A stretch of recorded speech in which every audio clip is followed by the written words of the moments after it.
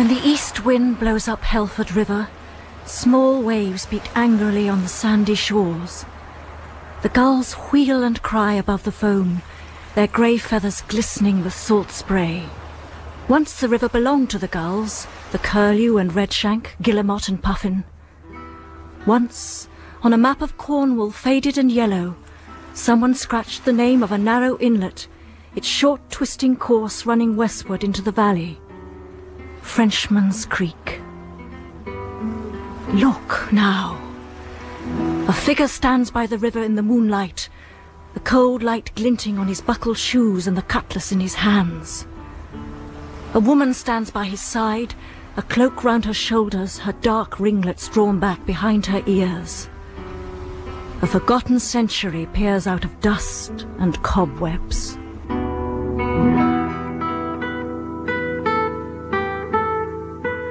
Frenchman's Creek by Daphne Du Maurier, dramatized in 6 parts by Micheline Wando.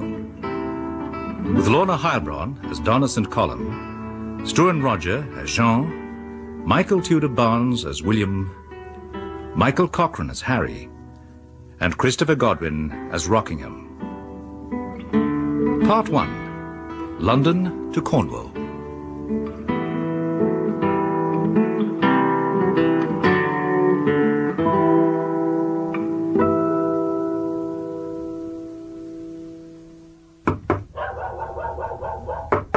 Are you ready, Donna? Donna, are you dressed? Dressed, Harry? What for? The play. We're going to the play. Oh, Lord, must we? We always go to the play on Friday. Rockingham will be there. I say, those rubies look beautiful on you. Please, Harry. Oh, you look good enough to eat. Please, you'll spoil my dress. Oh, can't you keep the dogs quiet, Harry? Hey, Duke, Duchess, here, have some chocolate. They will leave marks everywhere. Oh, I don't care. At least they love me. Oh, damn it, Donna. Don't let's go to the play. Hang Rockingham, hang the world. Why the devil don't we stay at home, eh? No, if we are due to go to the play, we must go. Oh, very well. I wish you'd make up your mind. Come along, Duke. And you, Duchess, come on. Come on, here, boy. Here, what? Take the business. Here, there we are.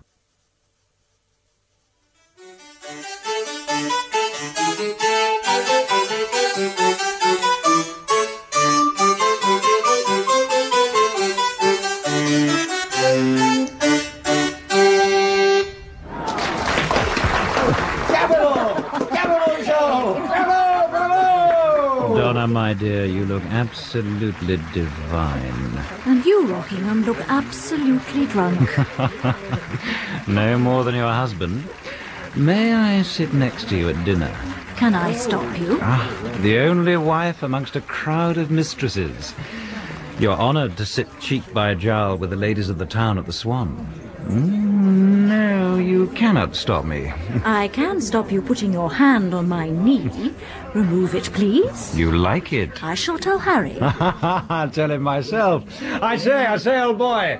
Rockingham, my friend. Your wife has a very fine knee, old fellow. Aren't you angry, Harry? Rockingham, you are very amusing. Oh, really? Have you told Harry about our little prank, my dear Donna? What? What prank? Hampton Court. Rockingham? Last week when you were indisposed, Harry... Drunk, Rockingham? We rode to Hampton Court by moonlight. Donna dressed up in a pair of my breeches. We played at footpads, didn't we, Donna? We halted a carriage and forced an old woman to step down on the highway.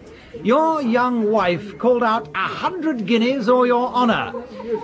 And the Countess, poor wretch, 60 if she were a day, gave us her sovereigns, terrified that this young rip from the town might throw her down into the ditch. Don't worry, Harry. I handed her back the purse and we rode back to town.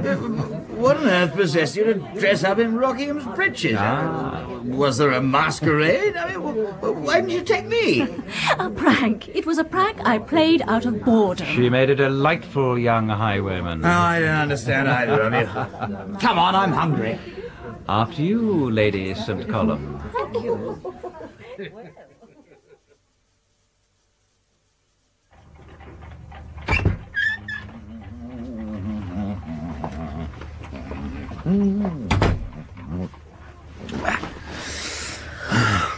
Are you tired, Donna? I am tired, Harry, and very bored. I'll soon stop you being bored, my darling. Come here. Please, Harry. Come on, Donna. No, I want to talk to you. Oh, very well then. But hurry up, you know I hate talking. I've had a most unpleasant evening. Huh? I hated the stupid play. I hated the silly audience shouting and throwing orange peel onto the stage. I hated... Oh, very well, my love. We shan't go to the play next week. Harry, why did you marry me? What on earth are you talking about? Here I am with 2 children, and next month I will be 30. Well, I don't mind that. I hate myself. Well, You are not to blame, nor our senseless life, nor the foolish escapades, nor our friends. It's my fault. No. I want excitement and love and danger. And here I am, shut up in a musty house with stinking gutters outside in noisy, intolerable London. Well, why didn't you say? We'll go to Hampshire. Yeah. We'll pack up and go to Hampshire. There. Now, may we go to bed? I want to smell the sea. I want to breathe. I want to go to Cornwall, to Navron. Well, very well. We'll go to Navron. I'll send word that the house is to be open. The servant's ready now. Donna, my love. I am at some kind of crisis in my life, Harry. I must go through it alone. Without you. But, damn it, Donna, you can't leave me. I must. But what have I done? What have I I said? can't explain. Well, why don't you want me to come with you? I must be alone. Otherwise I shall drive us both mad. God, I don't understand. Do you remember my father's aviary in Hampshire? One day I set a linnet free and it flew straight out of my hands towards the sun. Well, what of it? I feel like that. Like the linnet before it flew. Oh, I really can't follow you, my dear. No, I don't expect you can. You look so sad in that white nightshirt, Harry. You poor dear. Go to bed now. Oh, hell and damnation, Donna. Why must you be so confounded tricky?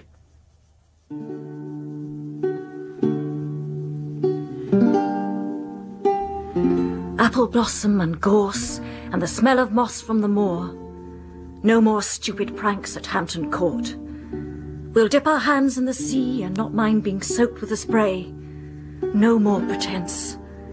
Seabirds will scream at us, herons and curlews and gulls.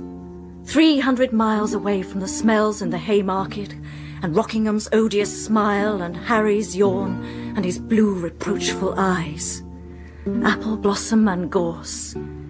No more boredom, no more stupidity, no more pretense.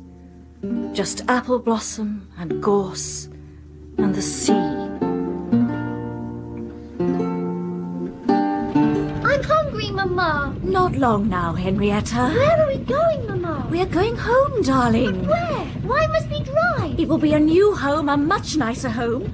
You'll be able to run in the woods and dirty your clothes, and Prue will not scold you because it doesn't matter. But I don't want to dirty my clothes. I want to go home. Do you think they will have aired the house, my lady? I don't know, Prue.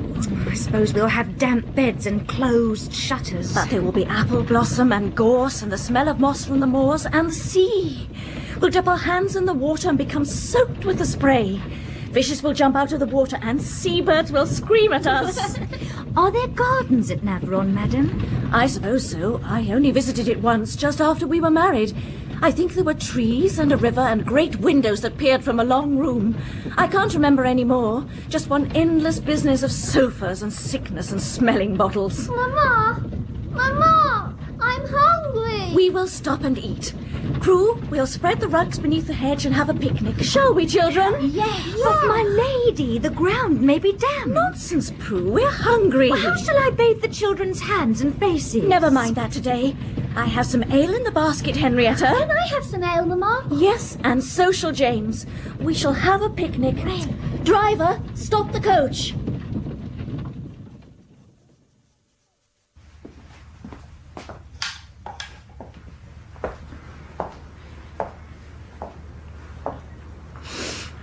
This room smells like a tomb. I don't think it has been aired for a long time, my lady. There is dust everywhere. As your ladyship never came to Heilbron, it scarcely seemed worth my while to see that the rooms were cleaned. The idle mistress makes the idle servant. I did not say so, my lady. No, you did not. Please see that every room in the house is swept and dusted, the silver cleaned and flowers placed in every room, just as though the mistress of the house has been in residence here for many years. It will be my personal pleasure, my lady. I do hope you are not laughing at me, William. No, my lady. The gardeners have done their work at least. The grass is fresh trimmed and all the hedges clipped. And there is the river, shining and soundless, the sun dappling green and gold. William, is there a boat? Well, my lady, the spring tides are due. Well, we shall see. I don't remember you, William. You were not here when we came before. No, my lady. I remember an old man. He had rheumatism and could hardly walk. Where is he now? In his grave, my lady. I see. And you replaced him? Yes, my lady. You have a strange accent. I will try to speak clearly, my lady. Oh, I can understand it well enough. Sir Harry and I thought that Heilbron was fully staffed. Well, it seemed to me, my lady, possibly wrongly, that one idle servant was sufficient. For the past year I have lived here entirely alone. I could dismiss you for that. Yes, my lady. I might do so in the morning. Yes, my lady. But supposing I do not dismiss you, William, what then? I will serve you faithfully, my lady. How can I be sure of that? I have always served faithfully the people I love and respect, my lady. Now you are laughing at me. Still, you have spirit. I think you do too, my lady. Tomorrow I want fresh flowers everywhere and all the windows open wide. Very well, my lady. Tonight I shall eat late. I shall sit alone at the head of this long table with candles everywhere. I have a fancy for grapes, black and succulent, with the bloom on them, all dusty. Yes, my lady. I will cut you a bunch with a pair of silver scissors.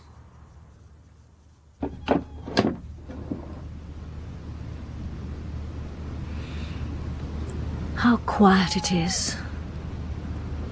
A full moon. The smell of lilac. Henrietta looked like a waxen doll with her curls falling about her face, her mouth slightly pouted.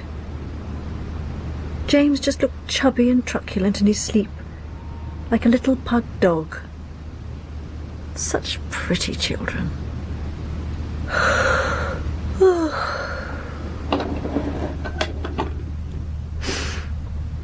What on earth? That's not lilac. It's harsh. It stings. It... Good Lord.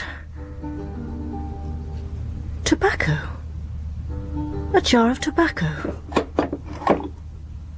Strong, freshly cut. William? Surely not. Sleeping in my bed, smoking, looking at my portrait. And a book of French poetry. Ronsard. J.B.A. Finistère. A tiny drawing of a gull. Well, well, well.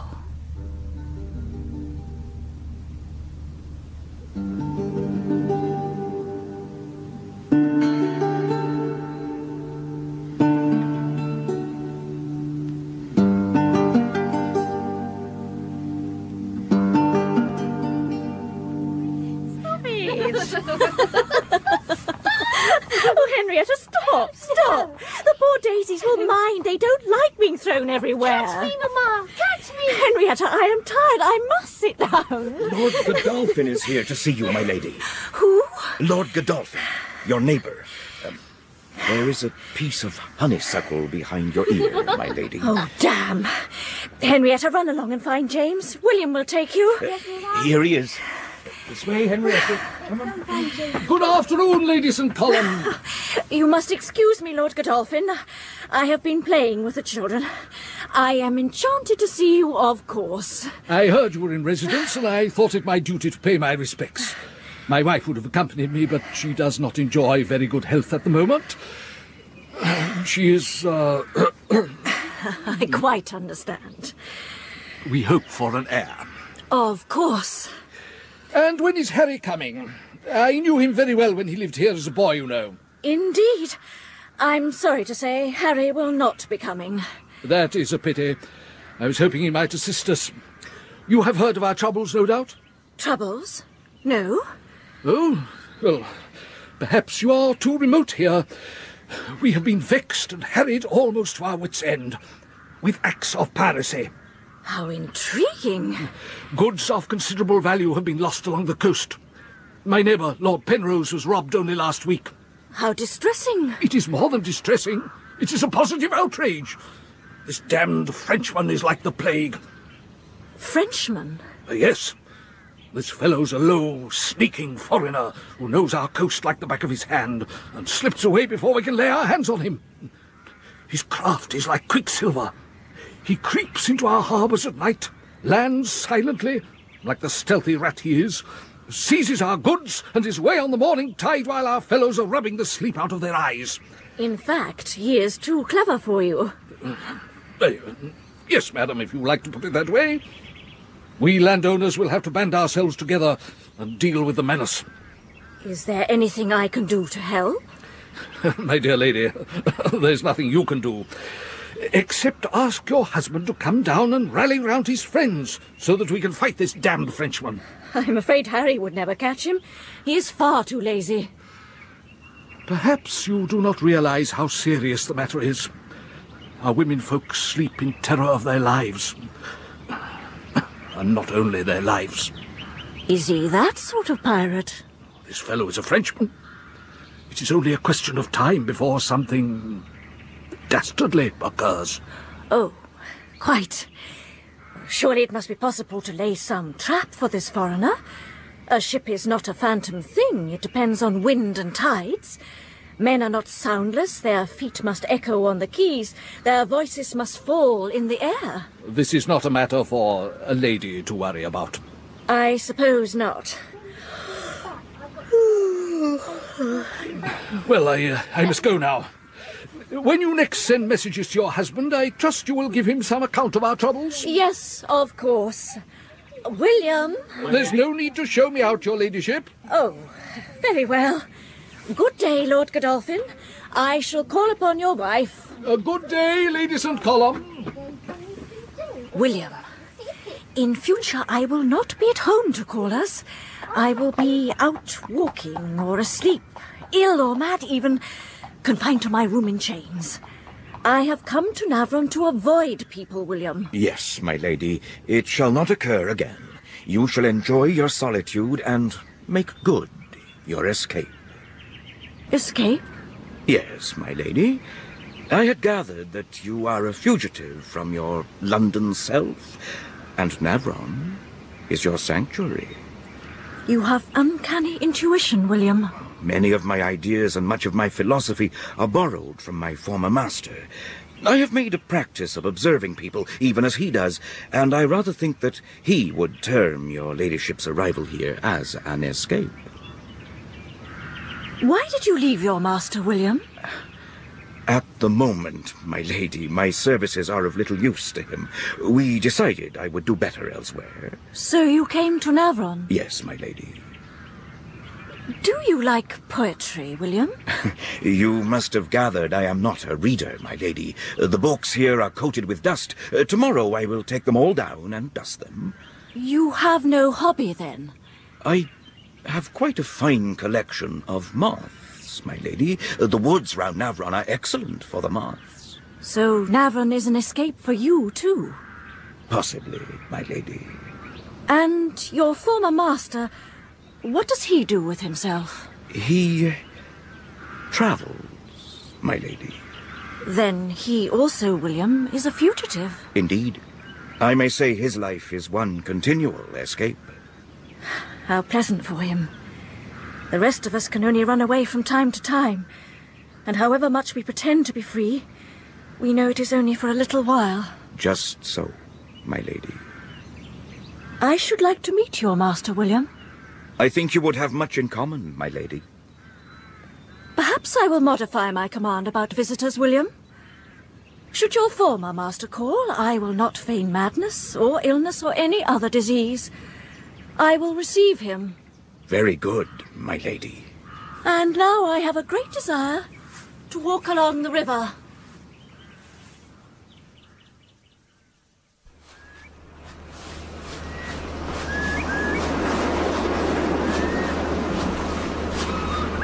There is the river, wide and shining as it meets the sea. The sea is still, calm. In the distance, sea and sky meet at the horizon. A smudge, the white sails of a ship.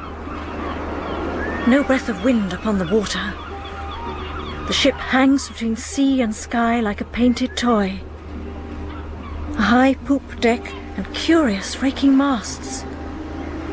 A crowd of gulls clusters round the ship, wheeling and crying and diving to the water. Here comes the breeze. The waves ruffle out across the sea. And now the sails catch the breeze and fill, bellowing in the wind, white, lovely and free. The gulls rise in a mass, wheeling above the masts, and the setting sun catches the painted ship in a gleam of gold. Oh, I shall always remember this.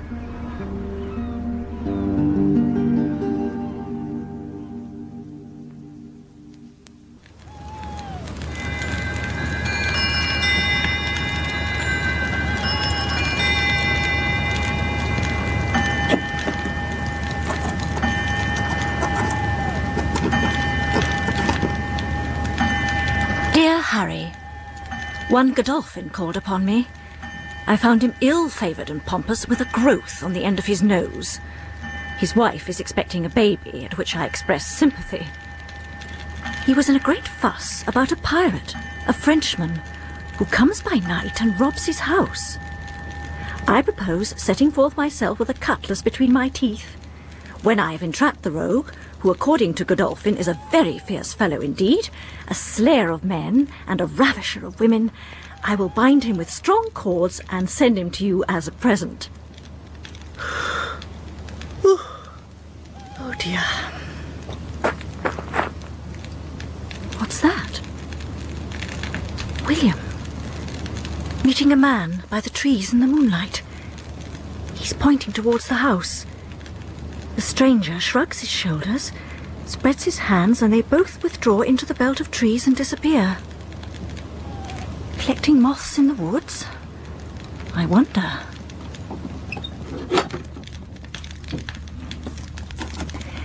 Amuse yourself as you wish, Harry, and think of your figure when you take that 5th glass. Today I walked along the river.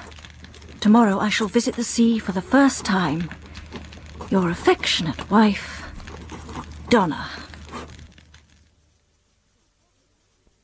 You wish to see me, my lady?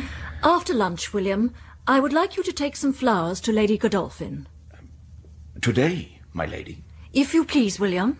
I believe the groom is doing nothing, my lady. I wish the groom to take Miss Henrietta and Master James and the nurse for a picnic in the carriage. Very well, my lady. Tell one of the maids to turn back my bed and draw the curtains. I shall rest this afternoon. Yes, my lady.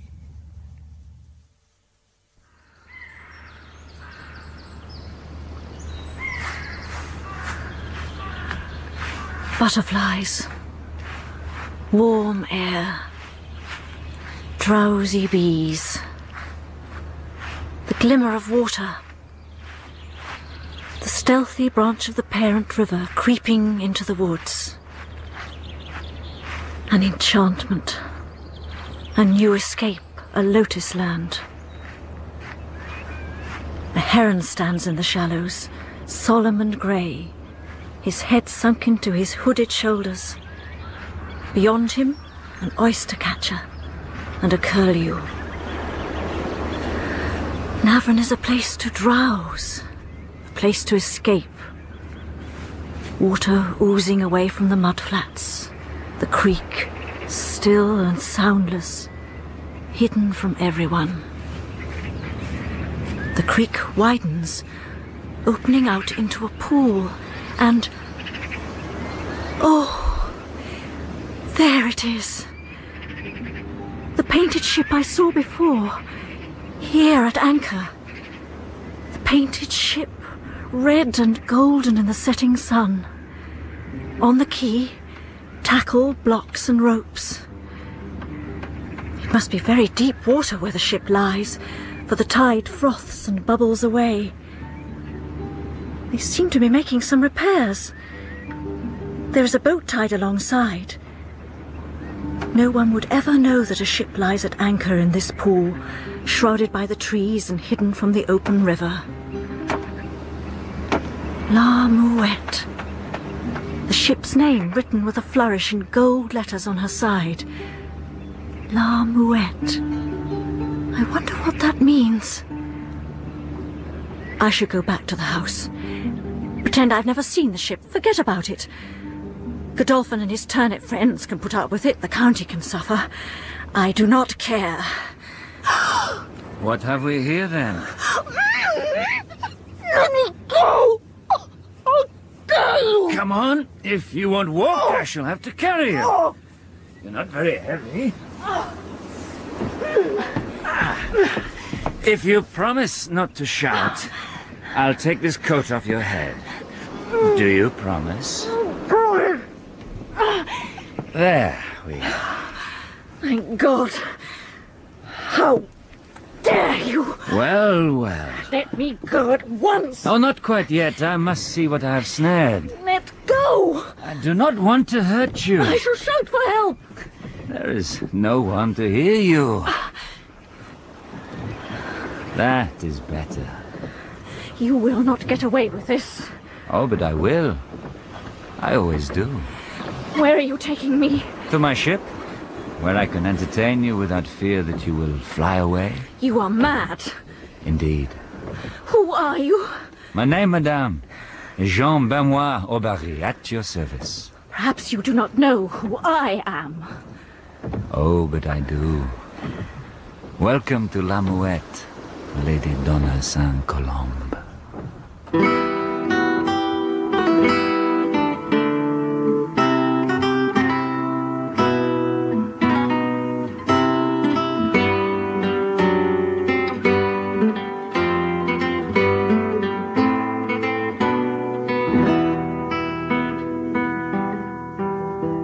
In part one of Frenchman's Creek by Daphne Du Maurier, Donna St. Column was played by Lorna Heilbron, and Jean by Struan Roger.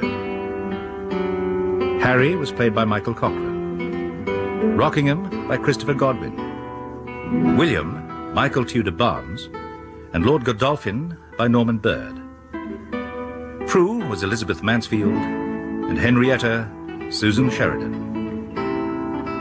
Frenchman's Creek by Daphne Du Maurier was dramatized for radio by Micheline Wando and directed by Cherry Cookson.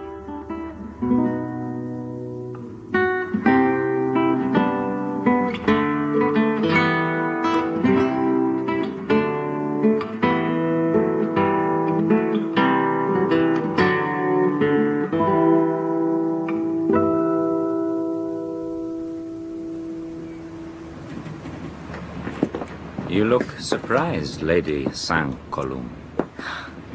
It's like a room in a house with chairs and paintings of birds everywhere. I can smell soup. You thought we pirates would be desperate creatures with rings in our ears and knives between our teeth. We're just ordinary men, you know. We scrub the decks and we cook vegetable soup, that is all. It seems you've been spying on my ship. On the contrary, it seems your men have been trespassing on my land. Oh, my very humble apologies. I had not expected the lady of the manor to visit me in person. As a rule, we have no trouble. You have been more bold than most.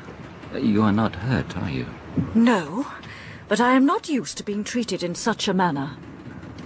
It will do you no harm. What damned insolence. What do you propose to do with me? Ah, there you have me. I must look up my book of rules. Excuse me. Yes, prisoners, method of capture, questioning, detainment, yes, it is all here. But unfortunately, these notes relate to the capture and treatment of male prisoners, and I have no arrangements to deal with females. It really is most remiss of me. Yeah, that is better. Anger does not become the Lady Sankulum, the spoiled darling of the court, the Lady Donna who drinks in the London taverns with her husband's friends. You are quite a celebrity. How do you know? I have ears. That's finished. Over and done with. For the time being. Forever.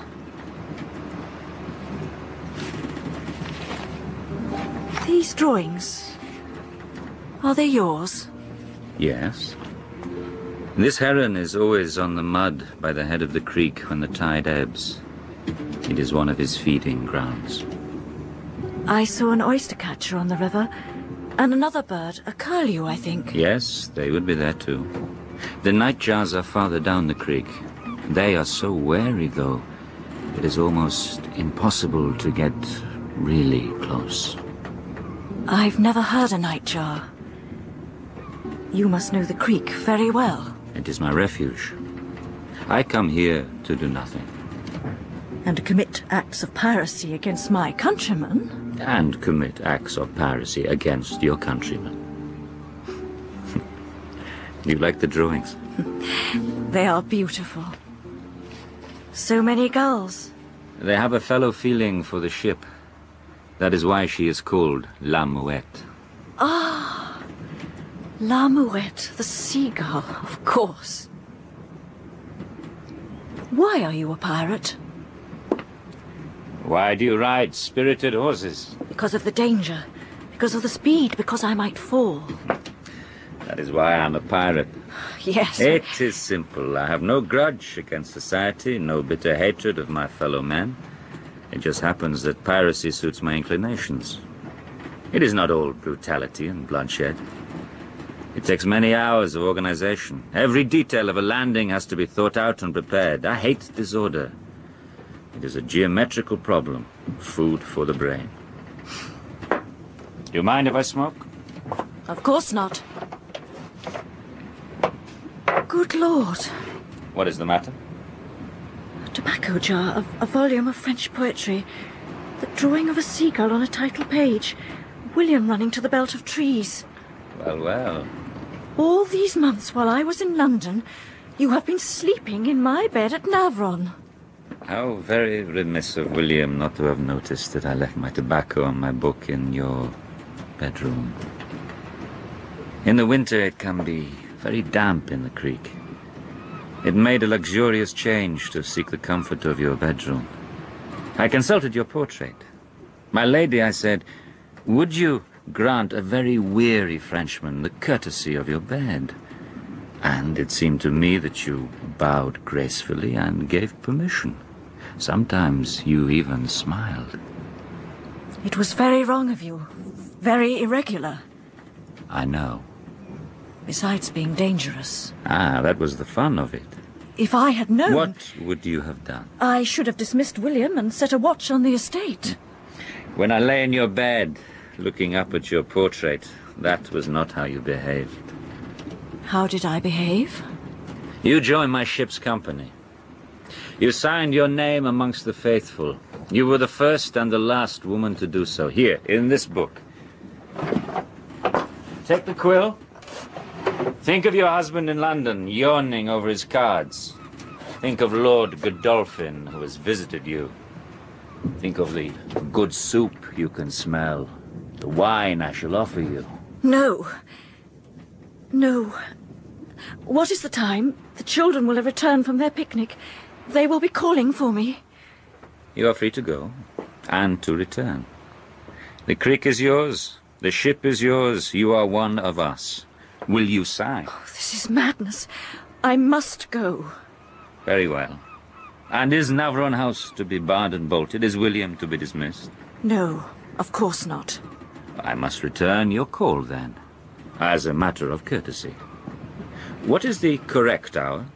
In the afternoon, I believe, between 3 and 4. Pirates do not call upon ladies in the afternoon. They come stealthily at night, knocking upon a window.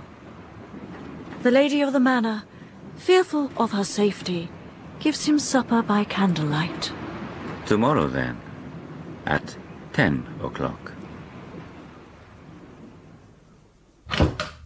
You wish to see me, my lady? Yes, William.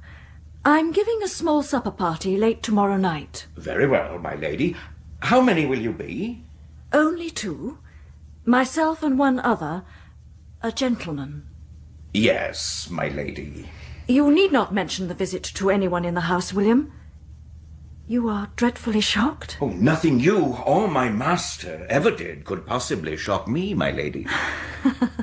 Oh, my solemn William, you have guessed. Your eyes are, if I may say so without giving offence, my lady, very much alive. I have always known that sooner or later you would meet.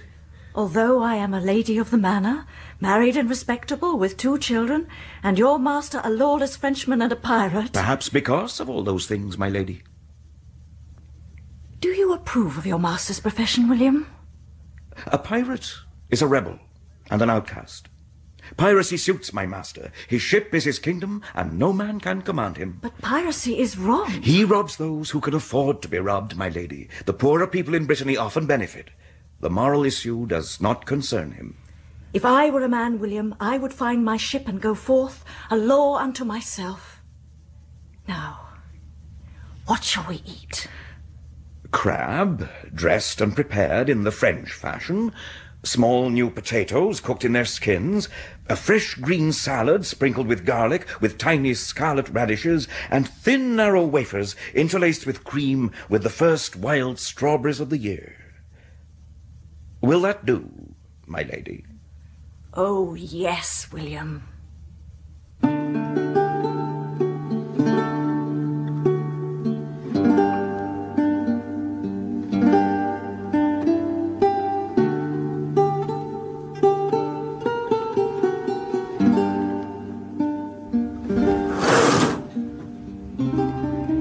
Here he comes, across the lawn.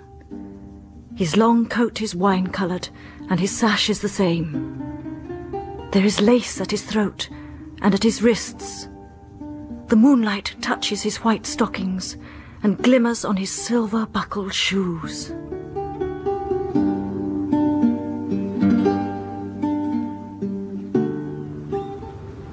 You may smoke. Here. Oh, my tobacco, thank you. When I came here in the winter, the covers shrouded the furniture and there were no flowers. William cooked me a chop and served it on a chipped plate and told me I must be content. The house looks very different now. I hope it is to your taste. I shall take you fishing and roast your catch on a fire. You will have to eat it with your fingers. I shall look forward to that. When did you become a pirate? Once there was a man called Jean Benoit Aubary, who had estates in Brittany, money, friends, responsibilities, and a servant called William. William's master became weary of Jean Benoit Aubary, and so he turned into a pirate and built La Mouette. Is it really possible to become someone else? I found it so. Are you happy? I am content. What is the difference? Contentment is when mind and body work in harmony. Happiness is more elusive. It approaches ecstasy and comes perhaps once in a lifetime. There is another kind of happiness, in the pleasure I have when I have made a drawing and it has the shape and form I wanted. It is easier for a man. His happiness comes in the things he makes with his hands, with his brains, with his talents. But women have babies. That is a greater achievement. I mean, you have children, have you not? Yes, 2. When you held them for the first time, did you not say to yourself, this is something I have done myself? Was that not near to happiness? Perhaps. May I, draw you? Now? Yes. No, don't move. The, portrait of you upstairs, when was that painted? Soon after I became betrothed to Harry. How long have you been married? 7 years. Henrietta is 6. What decided you upon marriage? Harry was amusing, and I liked his eyes. He drank too much on our wedding night. I started Henrietta almost immediately. I was entirely unlike myself, not being able to ride, walk, or do all the things I wanted to do. I couldn't explain to Harry. I still don't understand why you are a pirate and rob Cornishmen and make Cornish women go in fear of more than their lives. The Cornish women flatter themselves. Frenchmen have a reputation for gallantry which is entirely without foundation. We are shyer than you give us credit for. Here. I finished your portrait. It is only a sketch. What do you think? You have made me appear older than I am. Possibly. There is something petulant about the mouth. I dare say. And a curious frown between the brows. Yes? It is someone whose illusions have been lost. Someone who looks out upon the world from too narrow a casement, finding it bitter and a little worthless. I don't think I like it very much. I apologize. It was an unpardonable thing to do.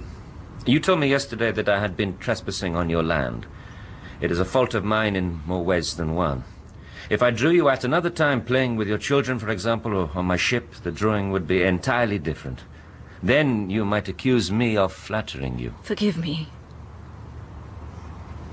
The truth is, I was ashamed because someone else had seen me as I too often see myself.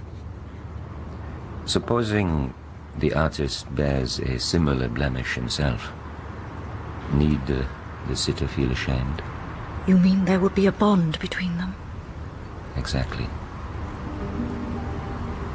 The east wind is blowing and my ship will be weather-bound. Perhaps you will visit me and let me draw you again. Or do not forget, you still have to sign your name in my book. I shall not forget. Thank you for my supper. Good night. Good night.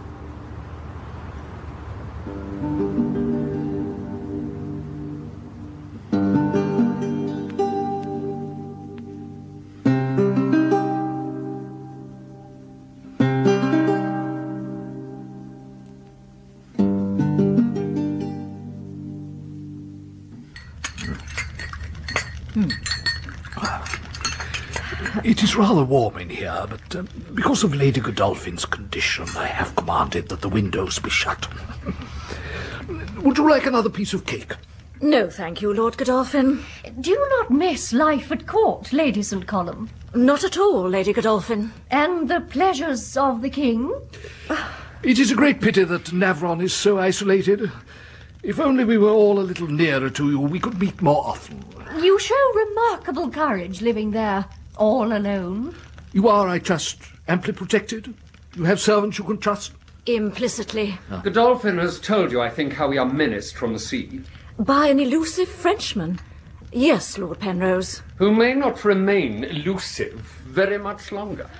Indeed. The authorities are of no help. We shall deal with the foreigner ourselves. Providing enough of us join together. What exactly is your plan of capture? It is as yet in embryo, madam. But I would warn you that we suspect some of the country people in the district to be in the Frenchman's pay. You astound me. We believe the Frenchman has a hiding place along the coast. Have you not made a thorough search? My dear Lady St. Column, we are forever combing the district. But the fellow is as slippery as an eel, and he appears to know our coast better than we do ourselves. You have, I suppose, seen nothing of a suspicious nature around Heilbron? Any strange craft entering or leaving the estuary? No, nothing whatever. I have no wish to alarm you, but he is the type of man who would have little respect for your person. You mean he is quite unscrupulous? I fear so. And his men are most desperate and savage. They are pirates, madam, and Frenchmen at that. Oh, no. Are they, do you think, cannibals also? My baby son is only just 3. Calm yourself, Lucy. Lady St. Column's jesting. The matter is not to be treated with levity, Lady St. Column. Forgive me. I shall bar and bolt my house And with neighbours such as yourselves and the Penroses, I am sure no harm can come to me. When I catch the Frenchman, it will be my very special pleasure to hang him from the tallest tree in Godolphin's Park just before sundown. Sir, you are very bloodthirsty. So would you be, madam, if you had been robbed of your silver and plate. Think what joy you will have replacing them. I fear I consider the matter in a very different light. I must say that Harry's presence in the neighbourhood would be of enormous assistance. Once he knows that piracy is rampant on the coast... I have already mentioned it to him. Were I in his shoes, I would never have permitted you to travel west alone. Women without their husbands have been known to lose their heads. Only their heads?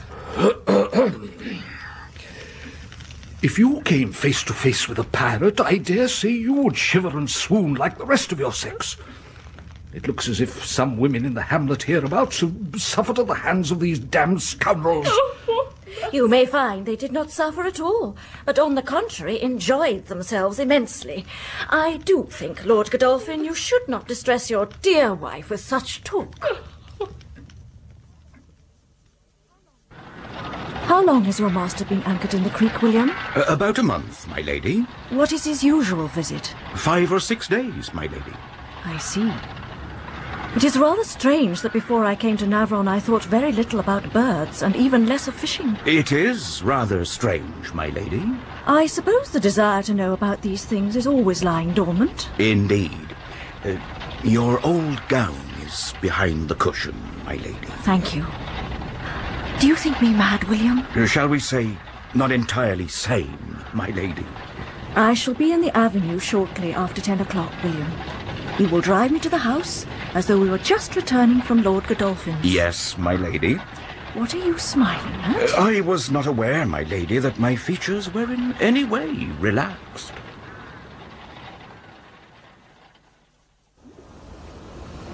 Hand me that stone. This one? Yes, thank you. Now, we fasten it to a long length of rope, throw it overboard, and we shall come to anchor.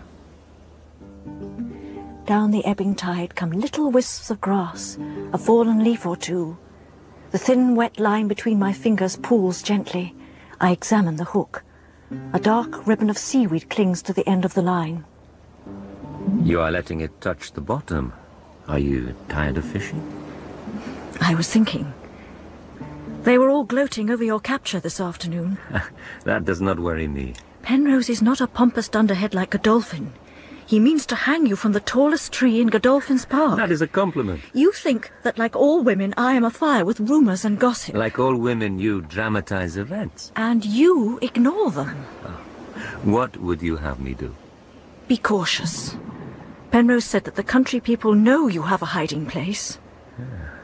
Did they tell you how they proposed to capture me? No. Neither shall I tell you how I propose to evade them. Do you think for one moment I should... I believe you have a fish on your line.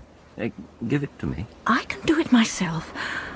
Oh, the line is tangled. Gently now. Bring him to the side of the boat. No. Don't pull quite so hard.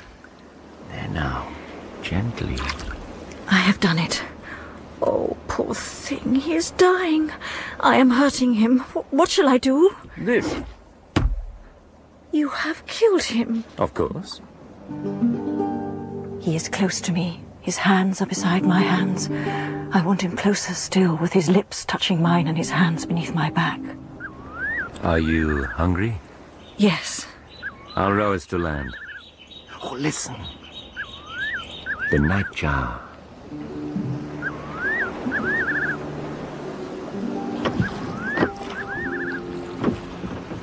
The golden lights of evening have gone, and the sky is paler now.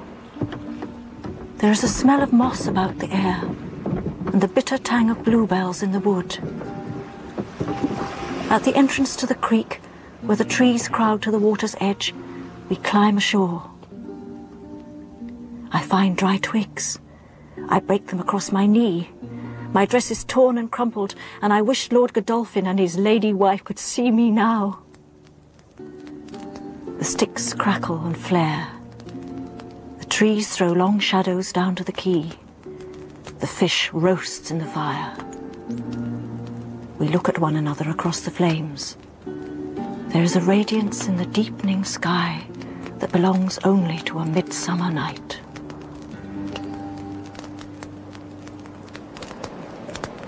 You'll have to eat the fish with your fingers and drink the wine from the bottle. Not like suppers at the Swan in London. What do you know of my suppers at the Swan? The Lady Saint Colombe sups cheek by jowl with the ladies of the town and later roisters about highways like a boy, returning home as the night watchman seeks his bed. You think this is a brief interlude in a series of escapades? I did not say that.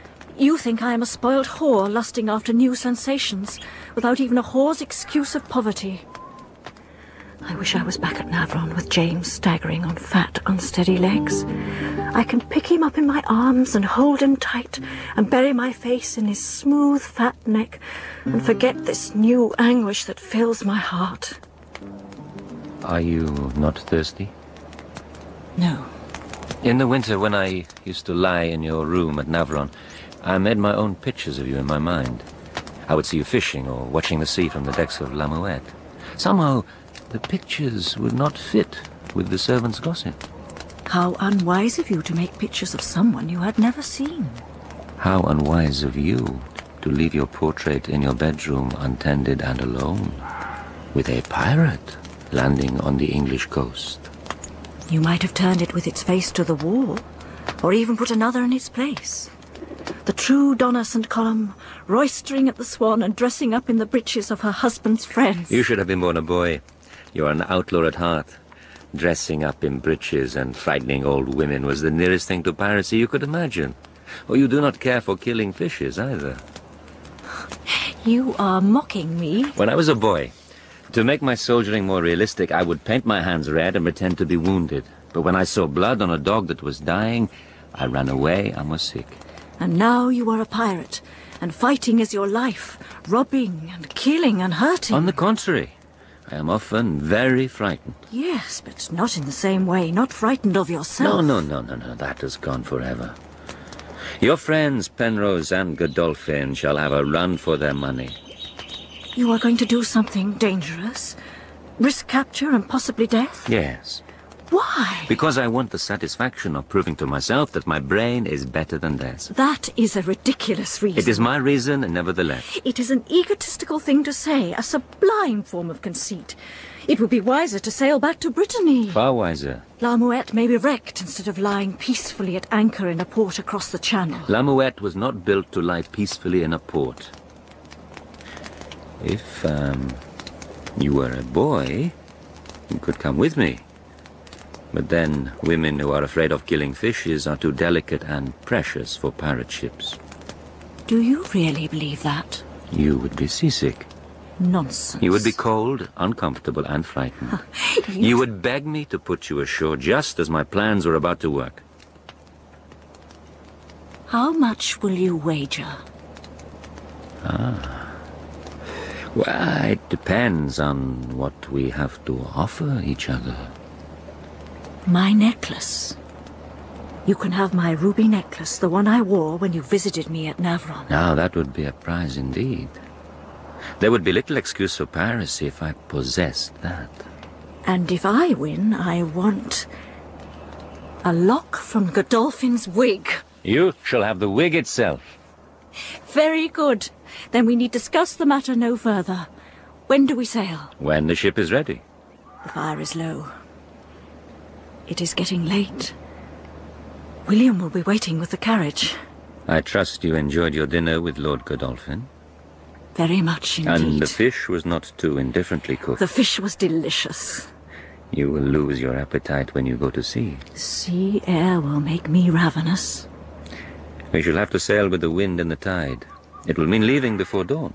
The best time of day. I shall be ready when you send for me.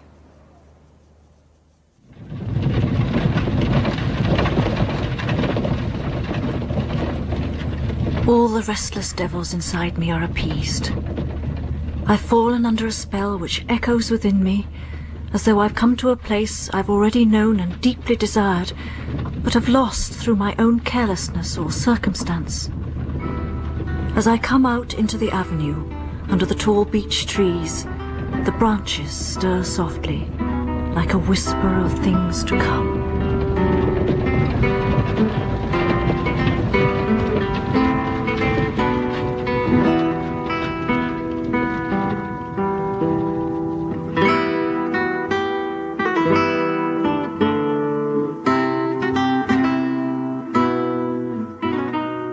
In Part 2 of Frenchman's Creek by Daphne Du Maurier, Donna St. Column was played by Lorna Heilbron, and Jean by Struan Roger. William was Michael Tudor Barnes, Lord Godolphin, Norman Bird, Lady Godolphin, Susan Sheridan, and Lord Penrose, Christopher Good. Frenchman's Creek by Daphne Du Maurier was dramatized for radio by Micheline Wando and directed by Cherry Cookson.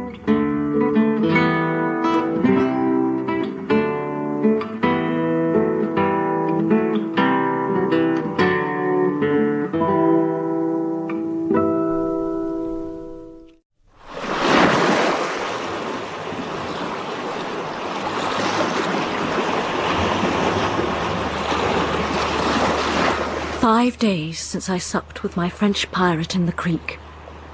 Sometimes I think of my husband Harry in London, riding, gaming, playhouses, card parties.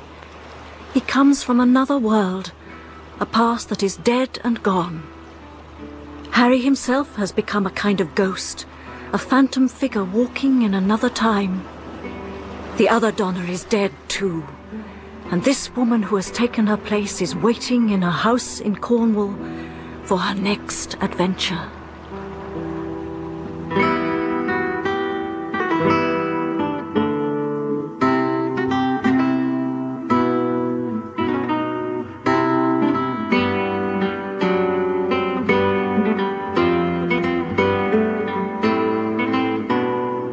Frenchman's Creek by Daphne Du Maurier, dramatized in 6 parts by Micheline Wando, with Lorna Heilbron as Donna St. Column, Struan Roger as Jean, and Michael Tudor Barnes as William. Part 3, Cabin Boy and Lover.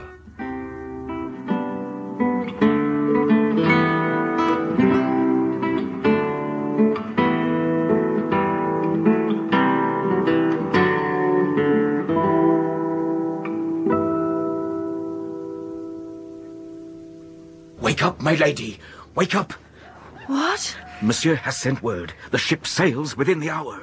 What time is it? 4:45, my lady. Oh, I must hurry. I will supervise the house in your absence, my lady, and see that Prue does not neglect the children. I have every confidence in you, William. You may frown upon Miss Henrietta if she talks too much. Yes, my lady. And should Master James very much desire a second helping of strawberries... I am to give them to him, my lady. When Prue is not looking... Do you wish you were coming with me? Unfortunately, my lady, I possess an interior that does not take kindly to the motion of the ship upon the water. I have a wager with your master that I shall not succumb. Do you think I shall win? It depends upon what your ladyship is alluding to. That I shall not succumb to the motion of the ship, of course. William, you are very French in your ideas. Forgive me, my lady. Yes, I think you will win your wager. It is the only wager we have, William. Indeed, my lady. Look, the sun is rising. You must go. I shall announce to the household this morning that your ladyship is indisposed, a trifle feverish, and that for fear of infection, you would prefer that no one came to your room but myself. Excellent, William. You are, if I may say so, a born deceiver. Women have occasionally informed me so, my lady. I believe you to be heartless, William. Are you sure I can trust you all alone amongst a pack of scatterbrained females? I will be a father to them, my lady. Goodbye, then, William. Look after them for me.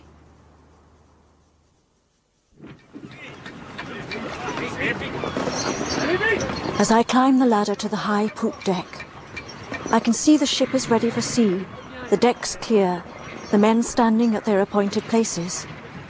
I hear the rattle of the cable in the hawser, the grind of the capstan, and the stamping of feet. Steady ahead! This is a different man from my companion of the river, who built a wood fire on the quay and cooked fish, his sleeves rolled above his elbows, his hair falling into his eyes. Slowly the wind fills the great sails. The ship creeps down the creek like a ghost, now and again brushing the trees. And now the wide parent river opens up before us, and the wind comes full and true from the west, sending a ripple on the surface. La Mouette meets the strength of it, heeling slightly, her decks aslant, a little whipping spray over the bulwark. Dawn is breaking, and the sky has a dull haze and a glow that promises fine weather. There is a salty tang in the air, a freshness from the open sea beyond the estuary. Do you like it? Of course I like it. And I am filled with a great ecstasy, for I know that he is mine, and I love him. I am part of his body and part of his mind. We belong to each other, wanderers, fugitives cast in the same mould. I think this ship is bewitched. That is the effect she first had upon me. And you do not feel sick. I have never felt better. Would you like to sail the ship? I? Sail the ship? Of course. Oh, what do I do? Hold the spokes in your 2 hands and keep her steady on her course.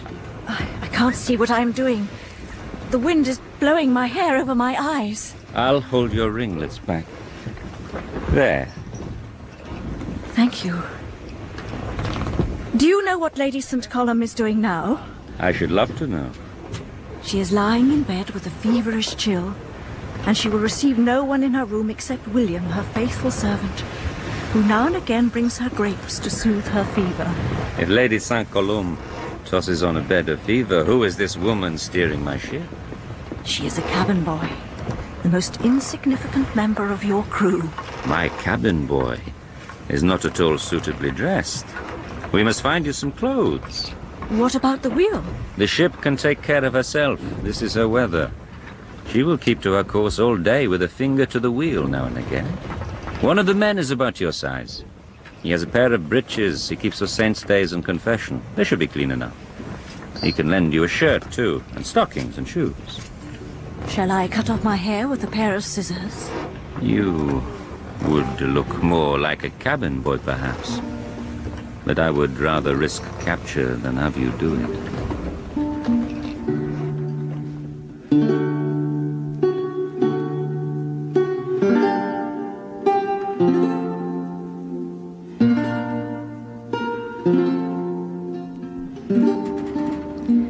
I feel marvelously free without petticoats and ribbons. How do I look? Wonderful. Now I can see the Lady St. Columb who masqueraded as a highwayman in London. Tell me where we are going. We are bound for Foy Haven. Now, here is a plan of the harbour. The main anchorage is there, in deep water opposite the town. There is a fort at the entrance to the haven and 2 castles, one on either side of the channel. These will not be guarded. This is where we shall be lying, a mile or so to the east of the haven. We shall go ashore here on this beach. There is a rough path up to the cliff, and then we strike inshore and come to a creek. At the entrance to the creek, moored to a buoy, we shall find Lord Penrose's ship, the Merry Fortune. Ah. Now this ship has come from the Indies. My intention is to seize her as she lies at anchor, put some of my crew on board, and have them sail her to the French coast. But suppose her men outnumber yours? That is one of the risks I take. The essential thing is the element of surprise. You can wait for us here. Oh, no. I shall come with you. Good. For I still have our wager. Our wager? Yes. Surely you haven't forgotten. You told me you wanted Lord Godolphin's wig. I am a gentleman. I always honor my wagers.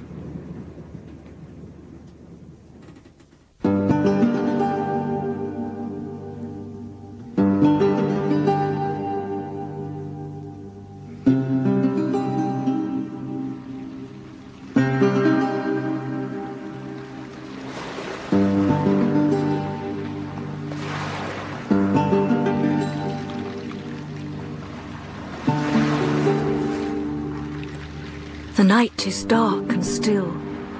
A small breeze comes from the north. La Muette lies at anchor on the fringe of a bay, close to great cliffs, shadowy and indistinct in the darkness. There's something eerie in the stillness, something strange, as though we have come unwittingly to a land of sleep. These cliffs tonight are a hostile place. I am in enemy territory. For the first time since I arrived on board, I have a sudden chill of fear. If the plan fails and we are captured, Harry will probably blow his brains out. The children will be orphaned, forbidden to speak their mother's name. A woman who ran away after a French pirate, like a kitchen maid after a groom.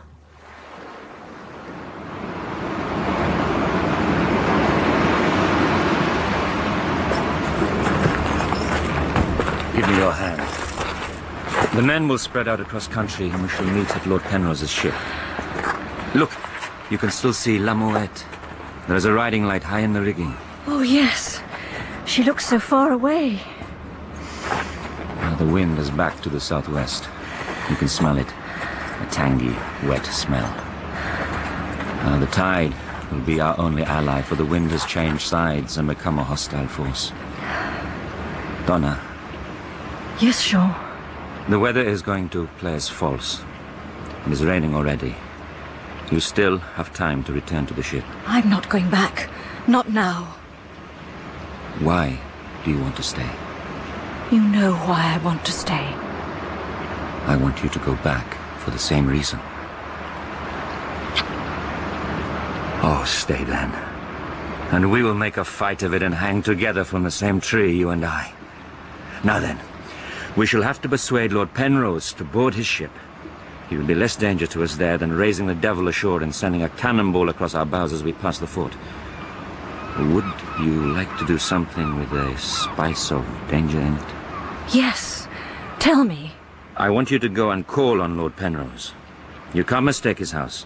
It is hard by the church facing the quay. You can see it from here. There's a light upon it now. I can see it. Go and tell him that his presence is urgently required aboard his ship. Make up any story you like, play any part you have a fancy for, but keep in the shadow.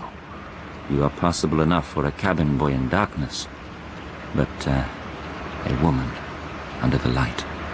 Suppose he refuses to come? He will not refuse, not if you are clever. And if he suspects me and keeps me there? I shall deal with him. I shall be waiting for you in a boat by the quay when your mission is accomplished. Go now.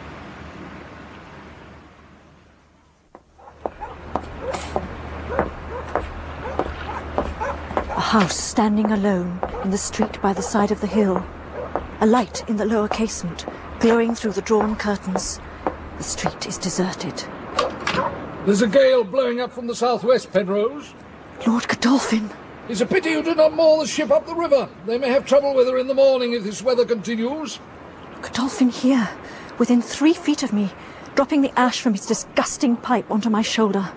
Jean's mad. He's planned not only to capture the ship, but to seize Godolphin's wig. Open up there! Who's there? Lord Penrose is wanted. The master is anxious to move the ship now before the gale worsens. What is it? Go inside, boy. No, sir, I'm wet to the skin. Sir, the master says there is no time to lose. The ship is in danger. What is wrong with the ship? I must go, sir. Make haste, the gale is freshening.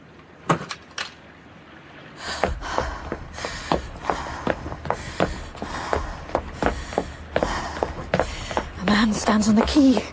It must be the night watchman. What if the boarding of the ship has not gone according to plan? What if the resistance has been stronger than they expected, and they are fighting now on the decks of Penrose's ship? I say there, night watchman! Hey, you fellow! Hide! Hide! Yes, sir? Have you seen a lad run this way? I've seen no one, but there's something amiss yonder, sir. Looks as though your vessel has broken from the buoy. What's that? Then the lad did not lie after all. Thank goodness for that. Look, sir, they're getting sail on her. The master must be going to take her upriver. The fellow's crazy. There are not a dozen men on board. They'll have her gone before they're finished. We must get all hands onto her. Ring the alarm bell. Right away, sir. Ahoy there, Mary Fortune! Ahoy! Get me a boat. Come on, man, a boat. She's helpless. The tide's taking her to the rocks. They must be mad aboard or dead drunk. Hurry up with that boat! Someone's been missing with the rope. It's been cut. Then swim! Swim and bring your boat! By God, I'll thrash the fellow who played the trick! I'll have him hanged! I can see the men at the yards, the great topsail shaking out. The sail is drawing taut. Ahoy there! Ahoy! He's crazy! He's making for the harbour mouth! 3 boats out in a line abreast, with a warp from the ship to each of them, and every man in them bent double to his oars. The topsail fills and pools, and the ship heels to a great puff of wind. He's going to sea. By God, he's taking her to sea! Warn the soldiers at the fort! I must get back to shore! There's that boy! He's to blame for all this! Catch him! Catch that boy! Come back, I say!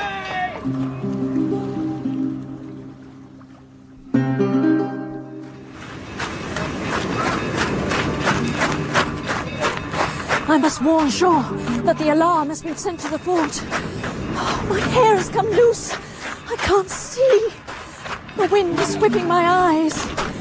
Oh, rocks, wet, slippery. Blood on my hands, blood on my face. The wind has shifted. Ah, the Merry Fortune is sailing seaward. Nothing matters now. I don't even care if Godolphin recognized me. The Merry Fortune is sailing away. Donna! I'm over here! Oh! You are hurt, Donna. It is nothing. The soldiers in the fort. Hurry. We must row out to the ship. Come on.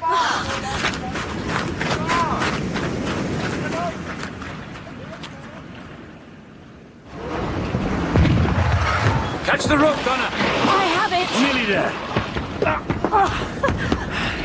You have a cut on your chin, Jaw. You have a cut on your chin, too. Get down! Shot has fallen short. Save your powder, boys! You'll not catch us this time! There's your friend down in that boat. Do you know if he shoots straight? I doubt it very much. There's a woman aboard! Look there! Greetings to you, gentlemen, and a safe passage back to Foy Quay. Before you leave, however, we would like something to remember you by. Excuse me, gentlemen. Now, my Lord Godolphin, you will pardon me if I knock your hat into the water? It is your great curled periwig which attracts me. See how neatly it fits the point of my sword. God damn it! Oh. Thank you, and farewell!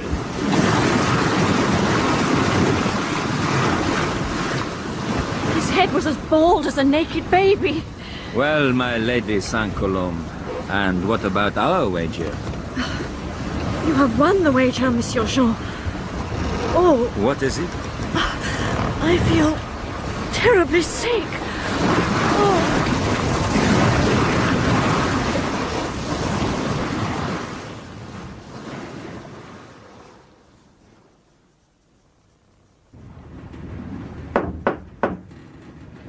May I come in? Oh, yes, please do. How do you feel? I am better. What is the time? 3 o'clock in the afternoon. What day is it? Sunday. Your friend Godolphin will have missed his morning in church, unless there is a good barber in Foy. Look.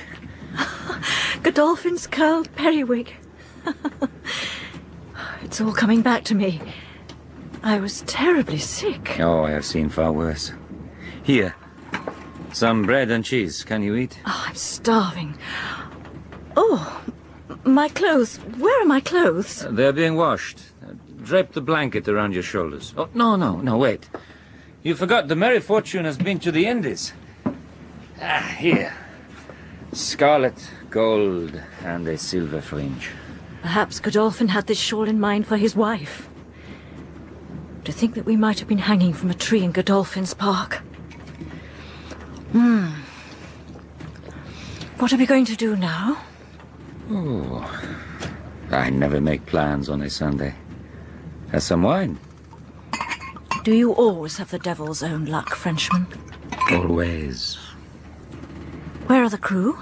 Oh, we bound them back to back, gagged them, and cast them adrift in a boat. No one was hurt. I am glad it is over. I enjoyed the danger, but I do not want to do it again. I thought my heart would burst. You did not do too badly for a cabin boy. How long shall we stay on the Merry Fortune? Why? Do you want to go home? No, I just wondered. I'll leave a handful of men to take the Merry Fortune into a port in Brittany, and then we shall return to England on board La Muette. Then where do we go? Well, back to Helford, of course. Do you not want to see your children? Oh, yes, I do. Of course I do. But I don't want to leave the ship.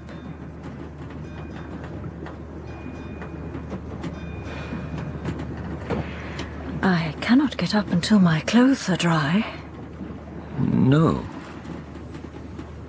How long will they take to dry in the sun? At least 3 hours. Perhaps you should lower a boat and send someone to La Muette for my gown. Everyone is asleep. Don't you know that Frenchmen like to be idle between 1 and 5 in the afternoon? In England, people never sleep in the afternoon. Then I shall follow your custom. After you have paid me your debt. My debt? Oh, surely you have not forgotten. I must remind you, my Lady Saint-Colombe, that you lost a wager. I know. I succumbed to the sea. You must pay your forfeit now. Must I? You owe me your ruby necklace. No, do not give it to me. I shall take it for myself. Do you know what day it is? Sunday. You told me. Midsummer's Day. The longest day of the year. Come closer.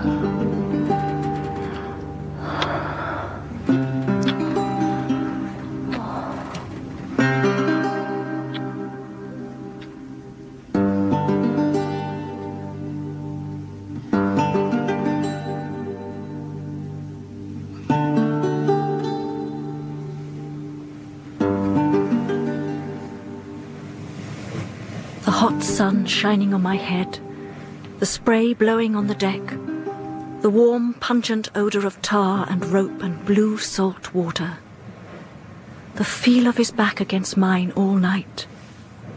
This is our day, our moment.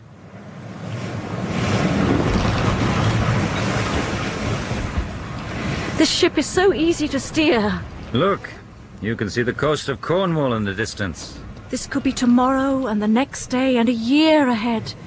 In other countries, on other rivers. And what about Donna Saint-Colombe? Perhaps at this very moment she is walking in the bedroom at Navron with her fever gone, remembering only very faintly a dream she has had. She has not woken yet, and her dreams are of a loveliness that she never knew before. Now, for all that, they are still dreams. And in the morning, she will wake. No, just this. The ship, the surge of water, the taste of the sea, and your hand here against my heart. Donna, I could sail away now in La Muette and come back in 20 years' time, and what should I find? A placid, comfortable woman with her dreams long forgotten. And I myself, a weather-beaten mariner, bearded, stiff in the joints, my taste for piracy gone. My Frenchman paints a dismal picture of the future. Your Frenchman is a realist. And if I sailed with you now and never returned to Navron? Who can tell? Regret, perhaps? Disillusion? Not with you. Never with you. Well then, perhaps no regrets. But more nests and more broods, and I would sail alone again.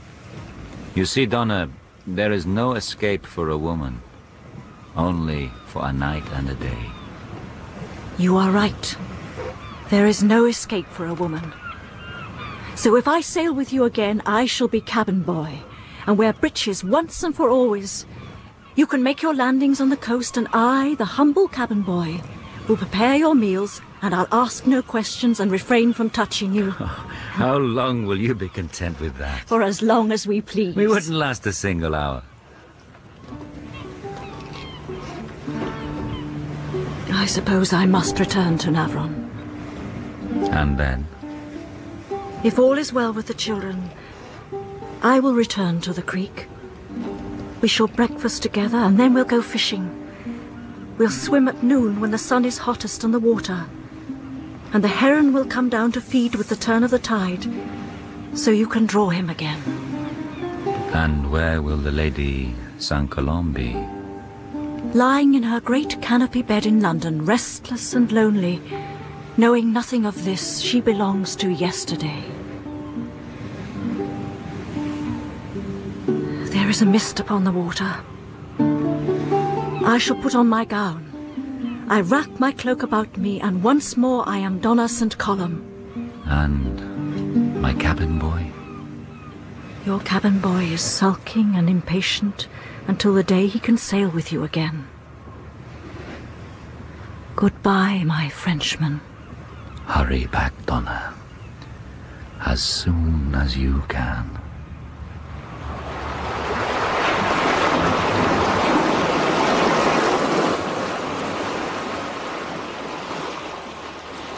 And somewhere, too, there is a Donna of tomorrow, a Donna of the future, of 10 years away, to whom all this will be a thing to cherish, a thing to remember.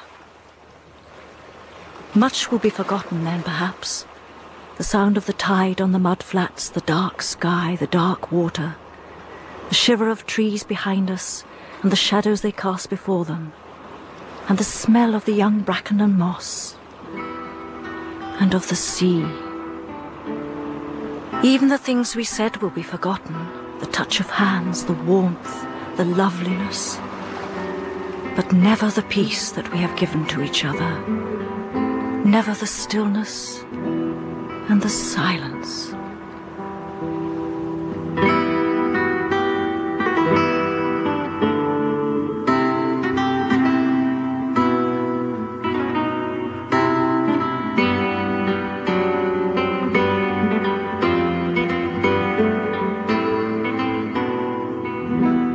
In Part 3 of Frenchman's Creek by Daphne Du Maurier, Donna St. Column was played by Lorna Heilbron, and Jean by Struan Roger. William was Michael Tudor Barnes, Lord Godolphin, Norman Bird, Lord Penrose, Christopher Good, and the Night Watchman, Michael Kilgarriff. Frenchman's Creek by Daphne Du Maurier was dramatized for radio by Micheline Wandor and directed by Cherry Cookson.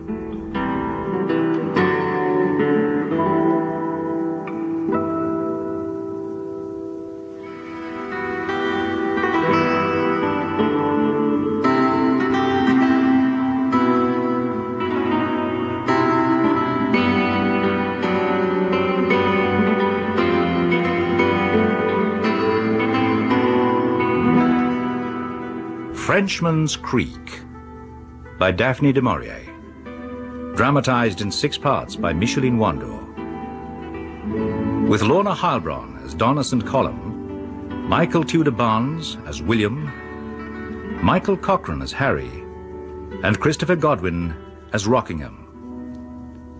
Part 4, Danger.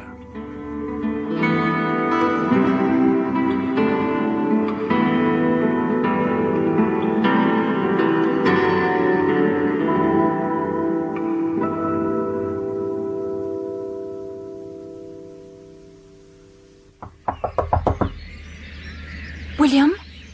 William, are you there? Hush, my lady. What is the matter? You look as though you haven't slept. Is it the children? Has something happened to the children? You must be quiet, my lady. What is it? Sir Harry has come, just before sundown. Lord Rockingham is with him. Come into the salon, William.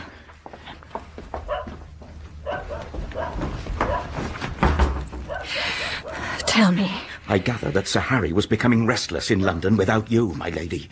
It seems that Lord Rockingham met a relative of Lord Godolphin's in Whitehall, who told him that Sir Harry's presence in Cornwall was urgently needed. That is all I could discover from their conversation at supper, my lady. Yes, it would be Rockingham. Harry is too lazy to come without persuasion. How did you keep him from my room? I said you had been in bed for several days with a high fever, and that at last you were obtaining some measure of sleep, and it would be extremely prejudicial to your health if Sir Harry as much as ventured into the room. And he accepted your story? Like a lamb, my lady. He swore a trifle at first, and cursed me for not having sent for him, but I explained that it was your ladyship's strict orders that he was not to be told. Miss Henrietta and Master James told Sir Harry the same tale, that your ladyship was poorly and confined to your bed. And Prue also came with a woebegone face, saying that your ladyship would not even admit her to tend upon you. What did my Lord Rockingham say to all this? His lordship appeared disappointed, my lady, that you were not down to receive them. He looked upon me with curiosity. He would, William. Lord Rockingham has that sort of mind. At all costs, word must be sent to La Muette, and the ship must leave the creek with the next tide. Oh, William. It will all come right. Do not weep. Forgive me. It's so silly. It is something to do with having been so happy. It does not happen often, does it? Once in a million years, my lady. Yes, I know. Now, William, I shall go to my room and undress and get into bed. Call me with breakfast, and then I suppose I will have to see Sir Harry and find out how long he intends to stay. Very good, my lady. Word must be sent to your master in the creek. Yes, my lady. I shall go as soon as I can.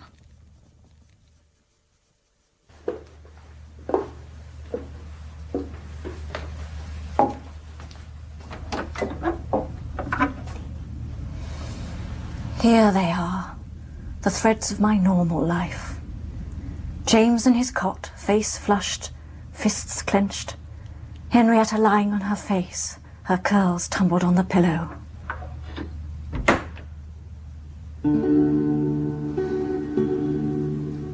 Now my Frenchman wakes, puts out his hand for me beside him and finds me gone. Now he remembers and smiles and stretches and yawns and watches the sun come up over the trees.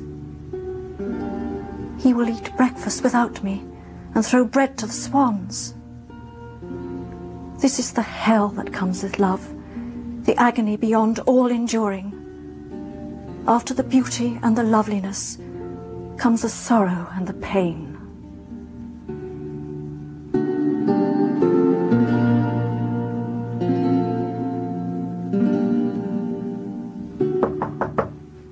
Come in. I have brought your breakfast, my lady. Thank you, William. Sir Harry bade me inquire whether you were sufficiently recovered for him to see you. I shall see him. If I may suggest, my lady, it would be prudent to draw the curtains a trifle so that your face is in shadow. Sir Harry might think it peculiar that you look so suspiciously well. My head is aching intolerably. From other causes, my lady. I have shadows beneath my eyes, and I am exceedingly weary. Quite, my lady. I think you had better leave the room, William, before I throw my breakfast at you. Very good, my lady. I had better leave you now, my lady. Excuse me, Sir Harry. My dear Donna. Get down now, Duke, Duchess. Can't you see your mistress is ill? Come here, you rascals. Come here. Oh, God damn it, it's warm this morning. Here I am, sweating through my shirt already, and it's not even 10 o'clock. So, my dear, how are you? Are you better? Well, where did you get this confounded fever? Have you a kiss for me? Your wig is scratchy, Harry. Please don't kiss me. Well, you don't look very ill, my beautiful, even in this light. Here was I expecting to find you at death's door itself, from what that fellow told me. What sort of servant is he, anyway? I'll dismiss him if you don't like him, you know. William is a treasure, the best servant I ever had. Oh, well, as long as he pleases you, that's all that matters. I must say, London has been damned dull without you. Not a play worth seeing. And I nearly lost a fortune of piquet the other night. Oh, the King has a new mistress, some actress or other, they tell me. But I haven't seen her yet. Rockingham's here, and all agog to see you. And here we are, and you a confounded invalid. I am much better, Harry. Good, good. Well, I'm very glad to hear it. Here, Duchess, give your mistress a kiss. Duchess has a sore patch on her back, and she's nearly scratched herself raw. I've rubbed in some pomade, but it doesn't do her any good. I bought a new horse, by the way. She's down there in the stable. Chestnut with the deuce of a temper, but she covers the ground quick enough. So the county is infested with pirates and robbery, rape and violence causing havoc amongst people, huh? Where did you hear that? Oh, Rockingham brought back a story in town one day. Seems this infernal Frenchman sailed Penrose's vessel straight out of Foy Harbour right under his nose. I mean, what infernal impudence, eh? God knows what the vessel was worth. She was just home from the Indies. Penrose is coming this evening, by the way. Well, it was Rockingham's idea, really. We'll set a trap for the Frenchman, and when we've caught him, we'll string him up somewhere and give ourselves a laugh. That's his idea. So, Donna, when are you going to get up, eh? When you have left the room. I don't get much fun out of my wife, do I, Duke? All right, then. We'll go. We're not wanted. Dogs are in the way.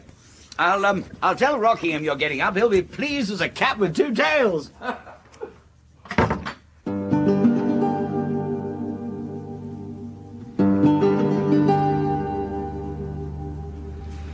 Penrose coming here tonight.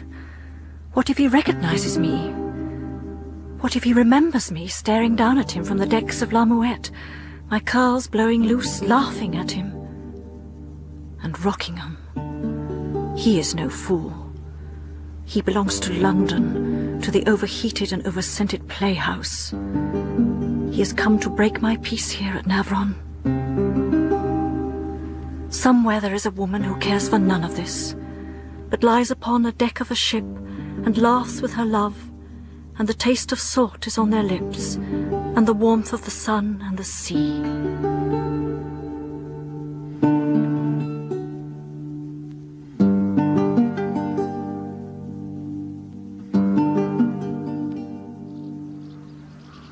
So, you've had a fever, Donna. A most becoming fever, I must say. Thank you, Rockingham. You don't appear delighted to see me. Why should I?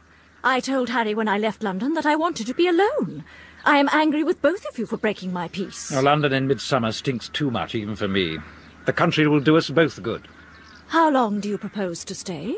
Until we've caught the pirate who seems to be giving you all so much trouble. He has gone back to France. I think not. Penrose told me that a fishing craft had reported seeing a vessel in the early hours of yesterday morning making towards the English coast. Some merchantman returning from abroad? The fisherman thought not. The coast of England goes a long way, my dear Rockingham. Yes, but the Frenchman seems to leave everything alone but for this narrow strip of Cornwall. Godolphin believes that he has even visited your Helford River here. Then he must do it by night when I am in bed and asleep. Possibly. At any rate, he'll not dare do so much longer. I suppose there are many creeks and inlets round your little coast. No doubt Harry could tell you better than I. And the country hereabouts is sparsely inhabited. Navron is the only big house in the district, I believe. I suppose it is. Ideal for a lawbreaker, I almost wish I were a pirate myself. If I knew the house was without masculine protection, and that the lady of the manor was as beautiful as you, Donna. Yes, Rockingham. If I were a pirate, I repeat, knowing all these things, I should be most tempted to return to the district again and again. But you are not a pirate, my dear Rockingham. You are only a grossly spoilt, overdressed, exceedingly decadent member of the aristocracy, with too great a fondness for women and alcohol. So shall we leave the subject alone? I am bored. You haven't lost your spirit, my dear Donna. Time was when you were not bored either by me or by my conversation. You flatter yourself. Do you remember a certain evening at Vauxhall? I remember many evenings at Vauxhall, and one in particular. Because I had drunk 2 glasses of wine and was feeling intolerably sleepy, you had the audacity to kiss me, and I was too idle to protest. I disliked you afterwards, and myself more so. The Cornish air has made you quite venomous. Are you as churlish as this to the curious-looking manservant who attends you? You had better ask him. If I were Harry, I should ask him many questions, and all of an extremely personal nature. Oh, what are you discussing, both of you? Oh, God, I'm hot. We were discussing your manservant, my dear Harry.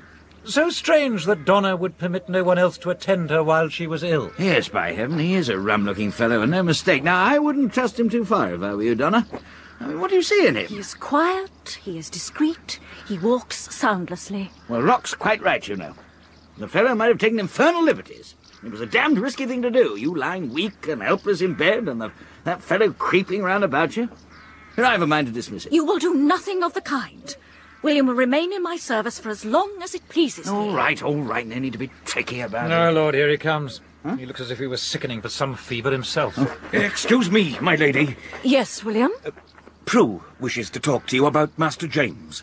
He is a little unwell. Very well, William. I'll come at once. Where is he, William? Master James is well, my lady. What is it, then? I have been down to the creek to warn my master, and I found the ship had grounded with the morning's tide, a rock piercing her planking under the water. They were working on her, but she will not be fit to sail for 24 hours. Oh, no. I trust little James is well. Oh, just a slight cold, that's all. Excuse me, my lady. Of course, William. Are you following me, Rockingham? I did not think we had finished our conversation. Indeed. I cannot think of anything more I wish to say to you. It must be the fever that has altered you so. In town, you were never silent for 5 minutes at a time. I am getting old. In a few weeks, I shall be 30. A curious fever that leaves the patient so darkly coloured with eyes so large. You did not see a physician, it seems. I was my own physician. Ah, with the advice of the excellent William. What an unusual accent he has, by the way. Quite a foreign intonation. All Cornishmen speak like that. Oh, I understand he is not a Cornishman at all. Perhaps he is from Devon, then. I have never questioned William about his ancestry. It seems that the house was entirely empty until you came. The unusual William took the responsibility of Navron upon his shoulders with no other servants to help him. I did not realize you engaged in stable gossip, Rockingham. Oh, my lady, it is one of my favourite pastimes. The chatter of backstairs is inevitably true and so extremely entertaining. Her ladyship, I understand, has a passion for long walks in the heat of the day. She takes joy, it seems, in wearing the oldest clothes and returning, sometimes splashed with mud and river water. Very true. I enjoy the exercise. Her ladyship's appetite is fitful, it appears. Sometimes she will sleep until nearly midday and then demand her breakfast. Or she will taste nothing from noon until 10 o'clock at night, and then, when her servants are abed, the faithful William brings her supper. True again.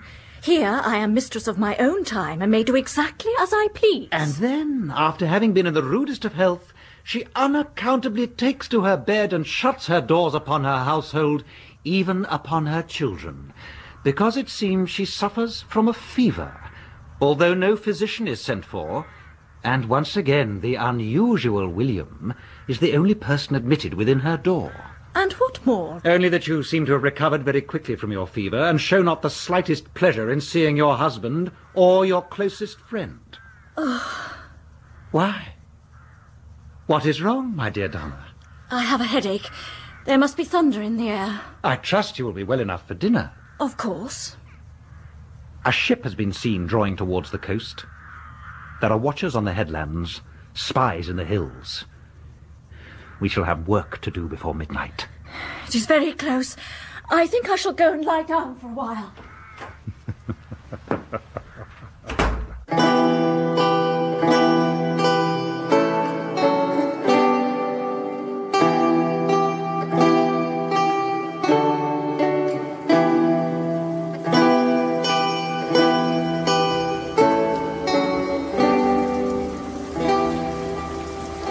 Outside it has begun to rain.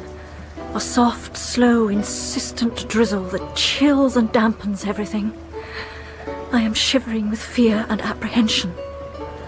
Watchers on the hills, spies on the headlands. Rockingham is the real threat. He is a man to be watched.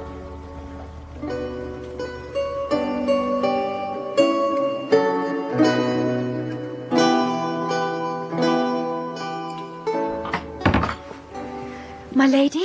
Prue, will you send William to me? I'm sorry, my lady, but William's not in the house. Where is he? I don't know. He went out just after 5 o'clock and he's not returned. Where could he have gone? I've no idea, my lady. 2 hours. Thank you, Prue. I shall go out for a walk. If William returns before I do, please tell him I wish to see him before dinner.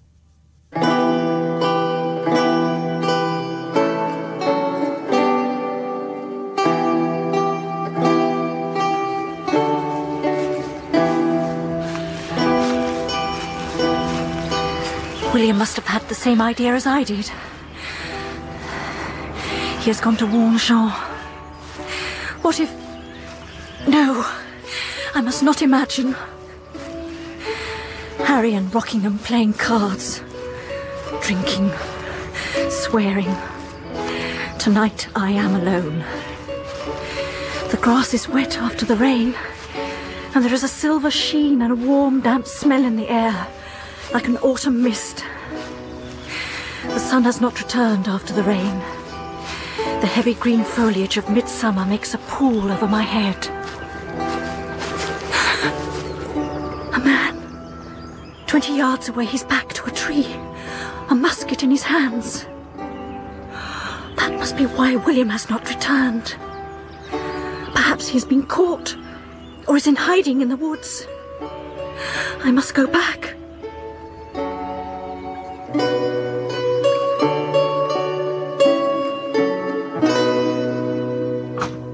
Where the devil is that fellow, William? Harry, please, I am dressing for dinner. He has the key of the cellar and no one knows where he is. Perhaps he's talking to the grooms in the stables. He's not. The fellow's simply disappeared. Here we are with George Godolphin and the rest coming to supper and no wine. I tell you, Donna, I won't stand for it. I shall sack him, you know. He will come back directly. There is still plenty of time. Well, that's what happens for a servant when there's no man about the place. You've let him do exactly as he pleases. On the contrary, he does exactly what pleases me. Well, I don't like it. Rock's quite right. The fellow has a familiar, impudent manner about it. You're drunk already, Harry, even without the key to the cellar. Oh, look here, Donna. Am I going to be allowed in here tonight with you? I thought you were to be employed in catching pirates. Oh, that'll be over by midnight. If the fellow's in hiding on the river somewhere, as Godolphin and Penrose seem to think, he won't stand a dog's chance. There are men posted everywhere, from here to the headland, and on either side of the river. He won't slip away from the net this time. Oh, no. We'll all have a drink and no end of fun. You, haven't answered my question, Donna.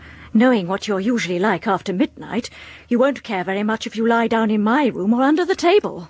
It's only because you're always so damned hard on me, Donna. Harry, I want to get dressed. Please, leave me. Oh, confound you!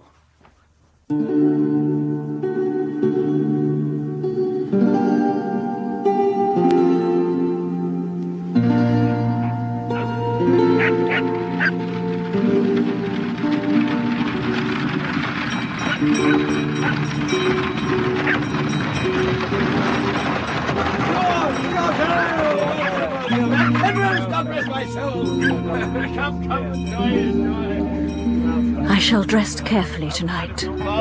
Curl my ringlets round my fingers, place rubies in my ears. For Donna St. Column, in her cream satin gown, with her ringlets and her jewels, must bear no resemblance to that bedraggled cabin boy of La Muette, who stood beneath Lord Penrose's window only 5 days ago. My hands and throat are burnt by the sun. Harry has no imagination, but Rockingham will never believe that this is jaundice, the result of a fever. If this were 100 years ago, I would be preparing sleeping draughts to put in their wine, or I would have sold myself to the devil and placed them under a spell. But it is not 100 years ago. It is my own time, and such things do not happen anymore.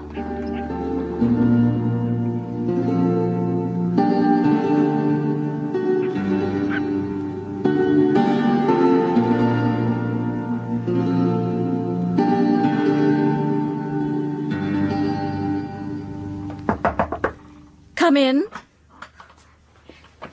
My lady? I am nearly ready, Prue. If you could help me with my dress. Of course, my lady. But... Oh, dear. What has happened? It's William, my lady. William? Where is he? In my room, my lady. Please, you must come. Wait, I will bring a candle.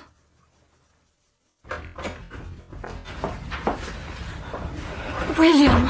Don't touch me, my lady. You'll soil your gown. There is blood on your sleeve. Are you badly hurt? It is nothing, my lady, really. How did it happen? Coming back through the woods, my lady, I saw one of Lord Godolphin's men and he challenged me. I managed to evade him, but received this scratch on my arm. I'll bathe your wound and bind it for you.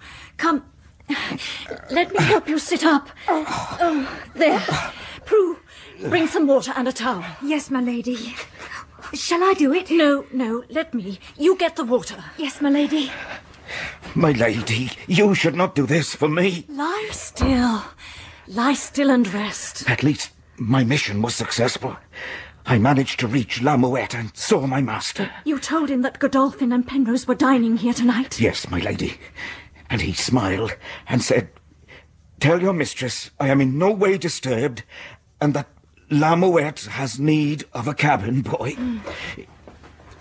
Here is the water.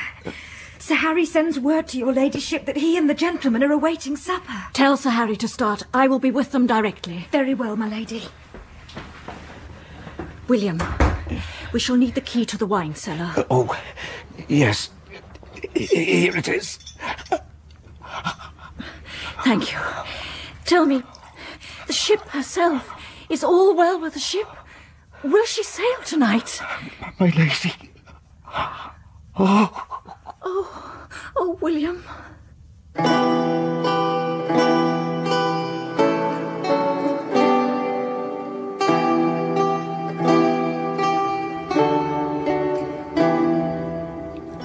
As I cover William with blankets, I scarcely know what I am doing. I leave the room and walk down the stairs into the dining room, where I hear the scraping of chairs on the floor as the guests rise to their feet and wait for me. What are they thinking, I wonder? That this is the famous Lady St. Column, of whom from time to time they hear so much gossip, so much scandal. She who has given something of herself to every philanderer at St. James's, no doubt, not to mention His Majesty himself.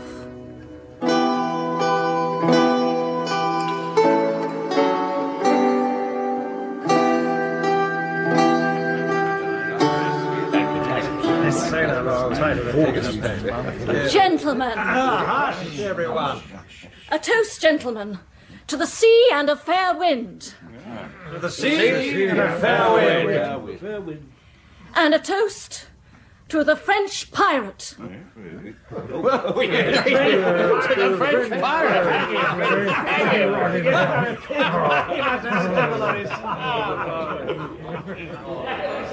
I have never looked so beautiful.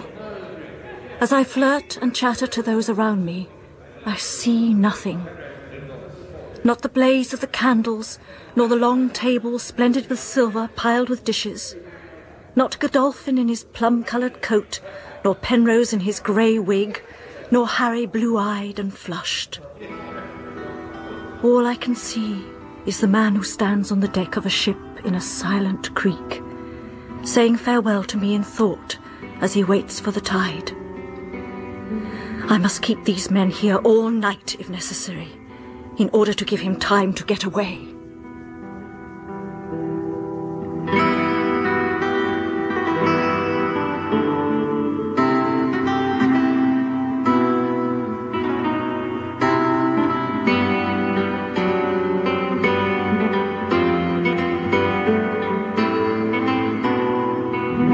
In Part 4 of Frenchman's Creek by Daphne Du Maurier, Donna St. Column was played by Lorna Heilbron.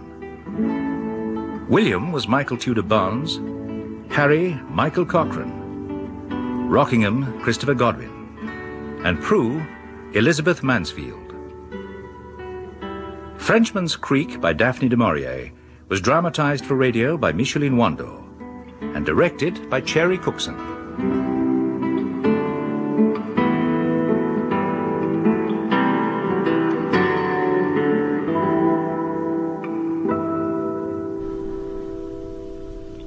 And in the closing chapters of Frenchman's Creek tomorrow, as Harry and his friends close in on the French pirate, Donna finds her own life in danger when the sleazy Lord Rockingham gets rather too close to the truth for comfort. And there's more Daphne Du Maurier tonight. Hello! Hello! Where am I? And enter an hour of the seventh dimension. We have liftoff, gentlemen. For the best sci-fi. Hello, Control. Discovery calling. Come in, please. Fantasy. This was reality. I, the alien presence. Original programs. No eyes! I can't survive, no eyes! And classic readings. There was something, and a highly dangerous something too, down there in the deeps. The Seventh Dimension on BBC 7. So are you with us? 6 p.m. and midnight, 7 nights a week.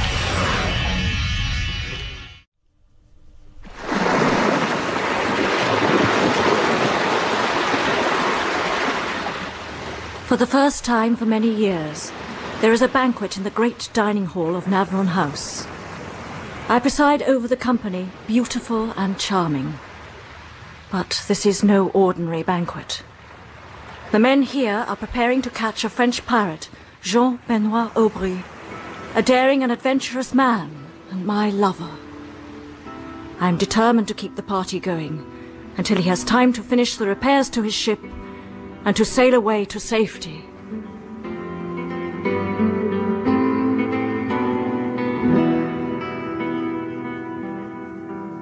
Frenchman's Creek by Daphne Du Maurier. Dramatized in 6 parts by Micheline Wando. With Lorna Heilbron as Donna St. Column, Struan Roger as Jean, Michael Cochrane as Harry, and Christopher Godwin as Rockingham. Part 5, A Midsummer Raid.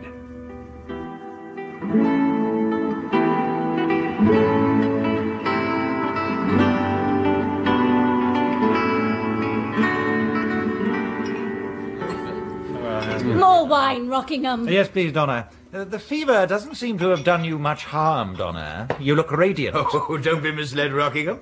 Donna is an iceberg. I've not been married to her for close on 7 years without discovering that. Harry, dear, you'll have some more wine. Oh, well, my lord. Come on. There. We should have music, like my grandfather used to up there in the gallery. You know, when the old Queen was still alive? Why does nobody have minstrels nowadays? I suppose the confounded Puritans killed them all, eh, Pemrose? I consider that sort of foolery better dead. My father fought for Parliament, you know. Is there much dancing then at court? Why, yes, Lord Godolphin. You should come to town, you know, when your wife has had her child. A son, eh, Godolphin? We live in hopes, Penrose. Let's drink a toast to your son. More wine. I saw you returning from your walk this evening, Donna. Did you find it wet in the woods? And how is your wife bearing with the heat, Lord Godolphin? I swear I've seen you before, dear lady, but I cannot for the life of me recollect the time or the place. We probably met when I came here as a bride, Lord Penrose. No, it is an inflection in your voice. I believe I've heard it very recently. Donna has that effect on every man. They always feel that after seeing her, they have known her before. I gather you speak from experience, Rockingham. Now, that would be telling. Were you ever in Foy, Lady St. Column? Never, to my certain knowledge. You've heard how I was robbed? Yes, indeed. So very distressing for you. And you have had no news of your ship? Ah, the Merry Fortune is snug in a French port by now, with no legal means of extracting her. However, I hope to settle accounts tonight, once and for all. And you, my Lord Godolphin, were you also involved in the loss of Lord Penrose's ship? I was, madam. I trust you received no hurt. Luckily, none. Like all Frenchmen, they prefer to run for it rather than face up to an honest fight. Was their leader really the desperate man you have led me to believe? 20 times worse, madam. The most impudent, bloodthirsty, evil-looking rogue I've ever clapped eyes on. We have heard since that his ship carried a full complement of women on every voyage. Most of them poor wretches kidnapped from our villages. He had a woman aboard the Merry Fortune. I could see her there on the deck above me, as plain as I see you now. Huh? A bold-faced baggage, if ever there was one, with a cut on her chin and hair all over her eyes. Some harlot from the French docks, no doubt. And there was a poor, wretched scrap of a boy who came knocking on Penrose's door. I'll take my oath he had a hand in it. They'd never have slipped away from us but for the wind. You'd say it was the work of the devil himself. George here had the villain covered with his musket, but he missed him. And how was that, my lord? I was temporarily at a disadvantage, madam. We've heard all about it, never fear, George. You lost your wig, didn't you? The rascal of a froggy pinched your wig. Take no notice of them, dear Lord Godolphin. Have some more to drink. For after all, what is the loss of a wig? It might have been something so much more precious, and what would Lady Godolphin do then?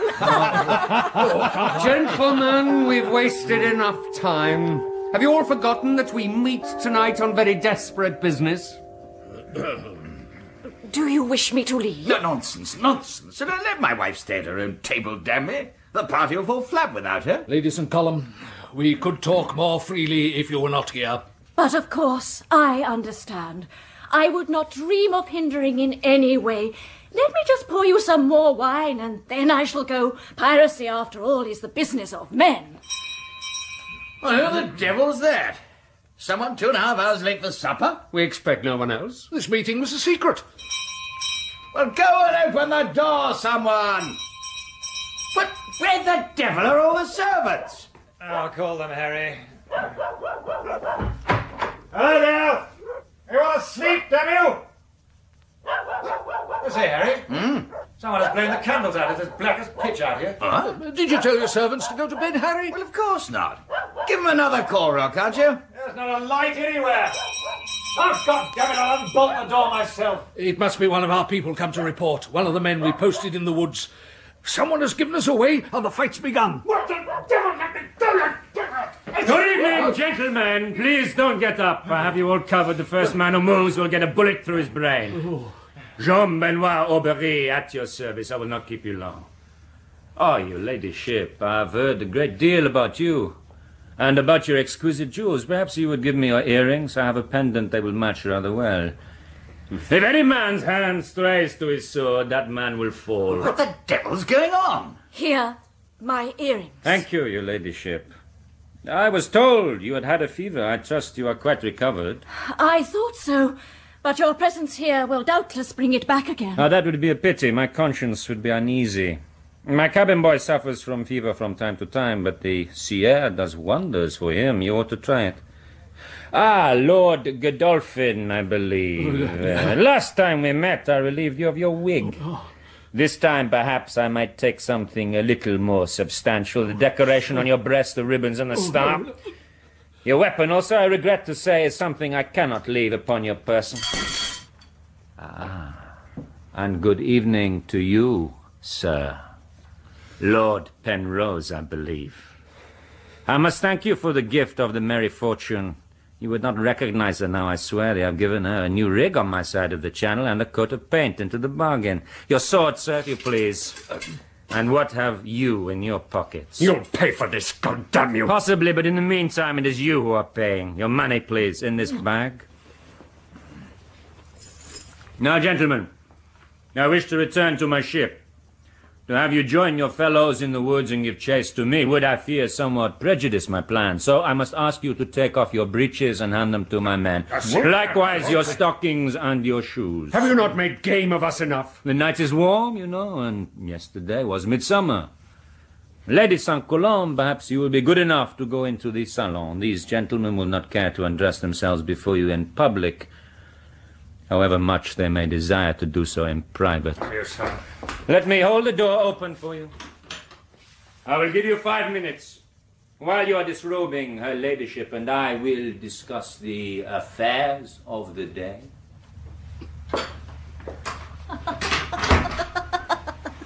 Jean, you are mad, quite mad. Here are your earrings back. And the necklace. I took it off your neck. Let me put it back. Come. Oh, your skin is so soft. Oh, I have not kissed you for nearly 24 hours, Donna. Oh. How did you get into the house? That cut William received from the fellow in the woods on his way back did not help. But he managed to open the door to us just as we planned. Oh, your servants, by the way, are all shut up in your game larder, tied back to back like the fellows we found on the Merry Fortune. Donna. Yes? La Muette will sail within 2 hours if all goes well. I have no cabin boy. Do you know of a likely lad who would sail with me? I do. You remember how we talked on the ship? Yes. And we agreed that it was impossible for a woman to escape except for an hour and a day? Yes. This morning, when William brought me the news that you were no longer alone, I realized that our make-believe was over. From now on, La Muette must sail other waters and find different hiding places. And although she will be free, and the men on board her free, her master will remain captive. What do you mean? I mean that I am bound to you, even as you are bound to me. From the very first, I knew that it would be so. When I came here in the winter and I lay upstairs in your room, my hands behind my head, and looked at your solemn portrait on the wall, I smiled to myself and said, she and no other. And I waited, and I did nothing, for I knew that our time would come. I guessed that somewhere, in heaven knew what country, there was someone who was a part of my body and my brain, and that without him I was lost, like a straw blown by the wind. But it's too late. There is nothing we can do. All day, as I worked on the ship, I thought and thought. And? You must decide, Donna, what you want to do. If we return safely to the ship through this cordon in the wood and hoist sail without delay and leave with the tide, we shall be down the coast by sunrise. If you want to come with me, William will take you to the bay. Oh, sure. I can't ask you to leave your children and come with me. Only you can decide that. I have loved you, Donna, in almost every mood. But mostly, I think, when you threw yourself down on the deck of the Merry Fortune in your cabin boy's breeches with blood on your face and the rain streaming down your torn shirt, and I looked at you and laughed, and a bullet whistled over your head. Oh. I must go, my darling Donna. Here, take your earrings and the bracelet. If you come to the bay, I will put off in a boat to have your answer. Remember, sunrise.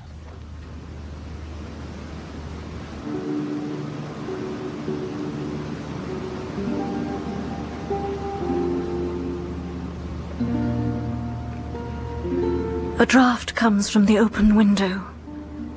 I close and bolt it and go to the dining room. There are the plates, the dishes, the bowls piled high with fruit, the silver goblets and the glasses. The chairs are pushed back as though the guests have just risen from supper and withdrawn. There is a strange, forlorn air about the table, like a still life picture drawn by an amateur hand in which the food, the fruit, and the spilled wine lack life and reality.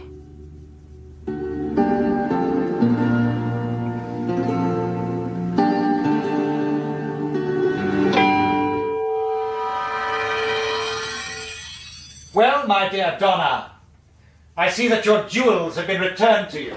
Rockingham, there's blood on your shirt. What has happened? What did you give in place of your jewels? You are very serious, Rockingham. I should have thought this evening's jest would have amused you well. You are right. It has amused me. That we could be disarmed and unbreached in so short a time by so few jesters is a royal prank. But that Donna St. Column should look upon the leader of the jesters in the way she did, that I did not find amusing. I do not know what you mean, Rockingham. I now understand much that has been puzzling me. That servant of yours, William, a spy, of course, of the Frenchman's. Those walks of yours in the woods, that elusive look in your eye. Tonight I saw the man for whom that look was meant. Well, do you deny it? I deny nothing. Not a very pleasant ending for Donna St. Column. You have never been inside a jail, have you? And the feeling of a rope around your neck as it tightens and chokes you? How would you like that, Donna? All this because my Lord Rockingham fancies I smiled upon a pirate when he asked me for my jewels? Tell your story to Godolphin, to Penrose, to Harry even. They will say you are mad. Supposing your Frenchman was caught and bound and brought before you, and we played with him a little, as they played with prisoners some 100 years ago, Donna, with you for an audience. I rather think that you would give yourself away. We no longer burn our heretics at the stake. But our pirates are hanged, drawn, and quartered, and their accomplices suffer the same fate. Very well. Wake Harry from his drunken snoring. Fetch horses, fetch soldiers and weapons, and then when you have caught your pirate, you may hang us both side by side from the same tree. You would not mind dying now, because you have had at last the thing you wanted all your life. Is that not true? Yes, it is true, Rockingham. And it might have been me. Never! That I swear, never in this world. If you had not left London, if you had not come down here to Navarone, it would have been me. Yes, though it were from boredom, idleness, from indifference, even from disgust, it would have been me. No, Rockingham, never! You bitch! Oh, what are you doing? I believe that I am going to kill you. Keep away from me! You little vixen! Take that! He holds his knife high above his shoulder. He throws it straight at my throat. It strikes the ruby pendant round my neck, cracking it in two. I feel the cold steel slip away from me, pricking my skin, catching itself in the folds of my gown. Now I have you. I fall against the table. Somewhere beneath me is the knife. Get away, you stupid animals! My right hand finds the knife and closes upon it. I grip its cold hasp and I drive it upwards under his armpit. His soft flesh yields to the blade. Surprisingly easy, surprisingly warm, the blood running thick and fast to my hand. I can see a glimmer of pale light from the window in the gallery. I climb the stairs. Rockingham follows me on all fours like a dog. James! My son James! At last I know anger. I am resolute, cold. A shield hangs on the wall, some trophy of a dead St. Column.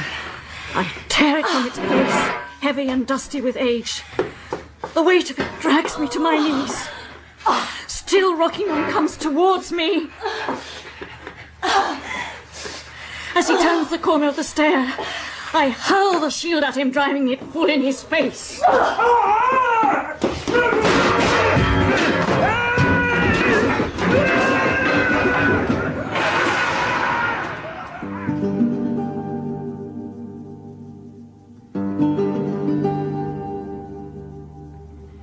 I want to lie down in the darkness, to sleep with my face between my hands. I want to dream of the coast of Brittany, golden as sunrise, the rocks about it jagged and crimson like the coast of Devon, the white breakers hurling themselves upon the sand, the spray throwing a fine mist onto the cliffs, the smell of it mingling with the warm earth and the grass.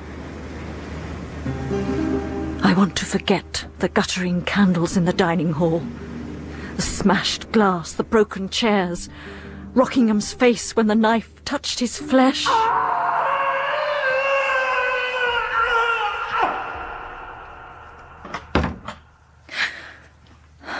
Are you all right? Donna? Are you better? Harry, what has happened? Where am I? Rock's dead. The best friend I've ever had. He saved your life, you know. He must have fought that devil single-handed, alone there in the darkness. Oh, my poor beautiful, my poor sweet. What is the time? Nearly noon, I believe. You've been asleep. I've been sleeping here all morning until noon. Try and forget the confounded goddamn night. It's all my fault. I'll never drink again, I swear it. I ought to have stopped it all. But you shall have your revenge, I promise you that. We've caught him, you know. Caught whom? Why, the Frenchman, of course. The devil who killed Rockham would have killed you, too. The ship's gone and the rest of his crew, but we've got him, the leader, the damn pirate. So, you needn't worry anymore. He didn't molest you in any way, did he, Donna? No, Harry. He did nothing to offend me.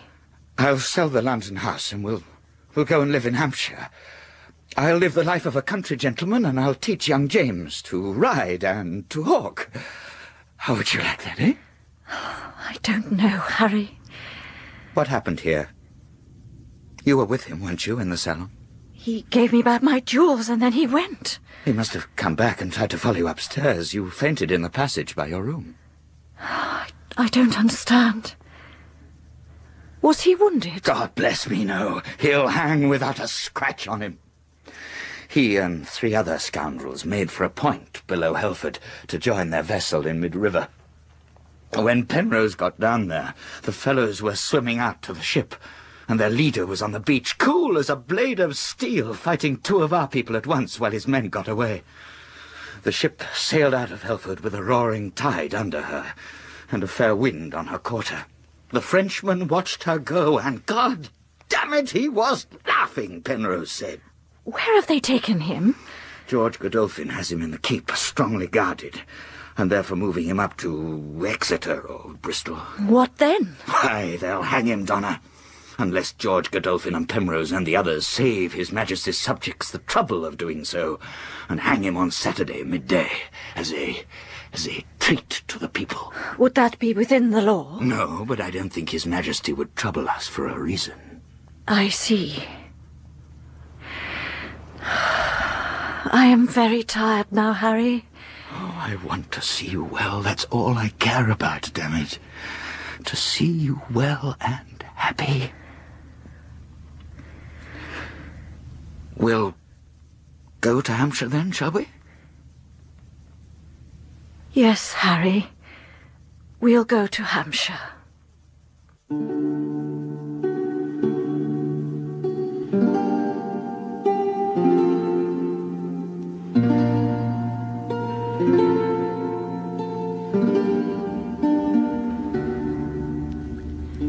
I must go and see Godolphin. I must persuade him to let me visit his prisoner. Jean has saved his ship, and he has saved his crew. Now, wherever he is, he will be thinking calmly, planning some method of escape for himself. If he can face his enemies in this way, then I must not be afraid of what I have to do.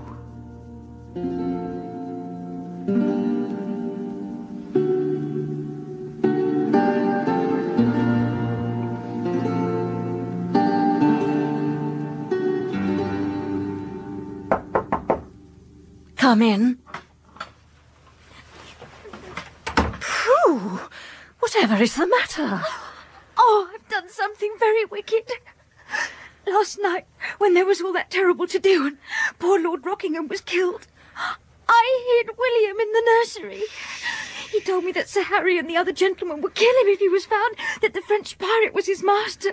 And instead of giving him up, my lady, I made him a bed on the floor beside the children. And after breakfast, when the gentlemen were all away searching for him, I let him out, my lady, by the side door. And no one knows anything about it but you and me. It's all right, Prue. You are a good and faithful girl to tell me this. Where is William now? He asked for you. And I told him you were in bed, very shocked and exhausted because Lord Rockingham had been killed that night. At that, he seemed to think for a while, and then he said he had friends who would shelter him, and that he would be there if you wished to send word to him. Very well, Prue. Say nothing of this to anyone. Now, I must get up. Prue, whatever happens, go on as you have always done, won't you? Look after the children and love them well. Of course, my lady.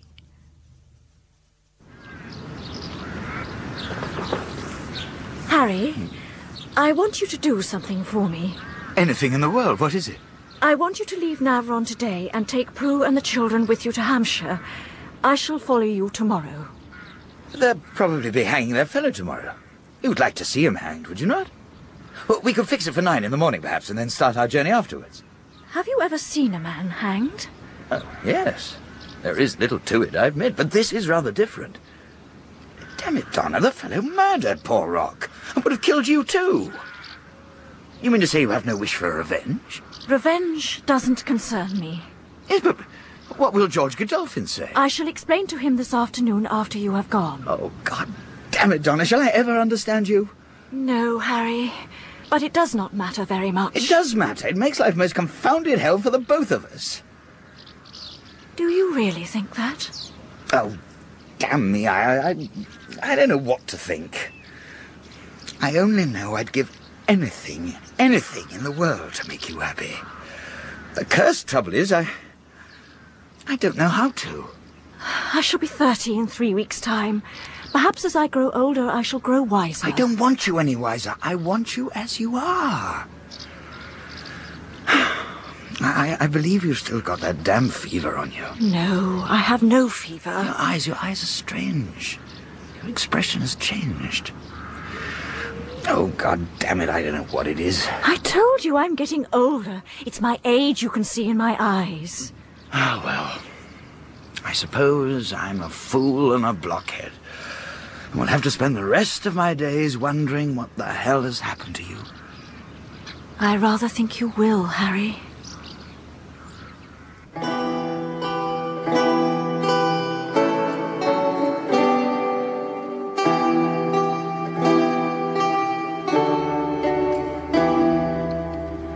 Suddenly all is noise and confusion.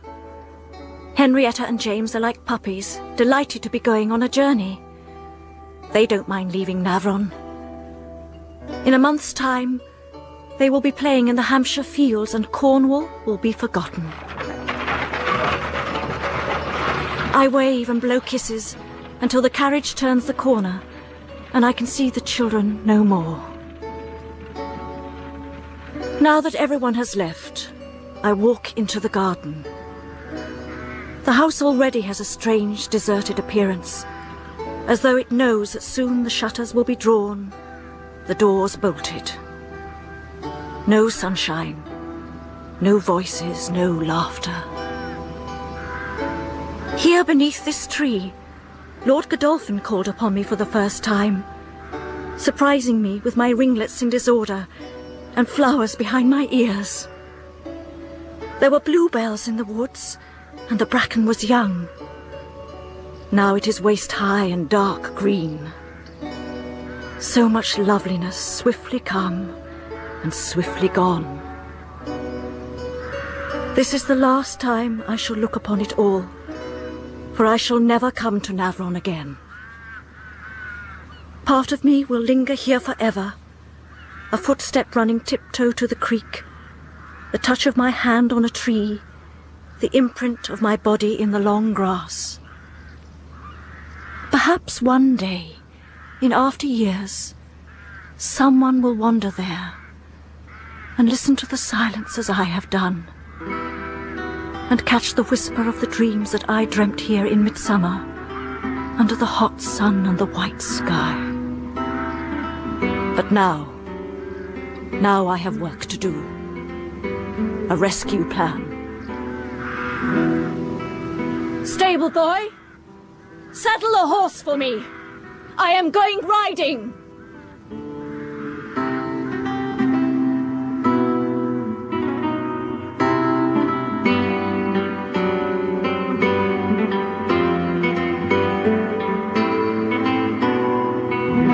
In Part 5 of Frenchman's Creek by Daphne Du Maurier, Donna St. Column was played by Lorna Heilbron, and Jean by Struan Roger.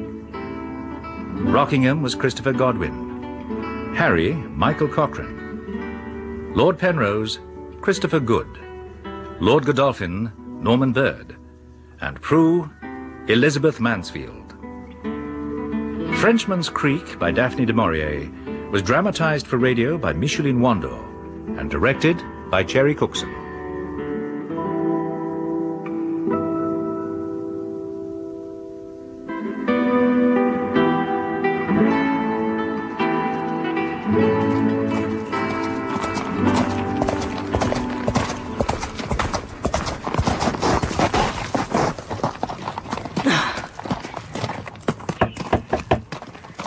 William, open the door. This is Lady St. Column from Navron. My lady, thank God. I thought I should find you here. Come into the kitchen, quickly. How is your arm? Oh, it is much better. Just a little weak. Please, sit down. Prue gave me your message. My lady, what can I say to you? I would have died for you that night, and instead I lay like a sick child on the floor of the nursery. You could not help it. You were wounded. But I have not come to talk about that. What then? I sent Sir Harry, Prue, and the children away from Navron today. You know what has happened. I know, my lady, that the ship was lucky enough to escape with the crew safe aboard, but that my master lies a prisoner in the care of Lord Godolphin. Time is short, William, for his lordship and the others may take the law into their own hands. We have only a few hours. Listen to me, William. This pistol is for Jean. When I leave you now, I shall proceed to his lordship's and gain admittance to the keep. It should not prove difficult, for his lordship is a fool. But that is dangerous and foolhardy, my lady. I have a plan, William. We shall need horses. That should not prove impossible. Good. I shall return here after my visit to Lord Godolphin and tell you what has been arranged. Very well, my lady. In 3 days' time, or less perhaps, you will see the cliffs of Brittany again. You will be home, William.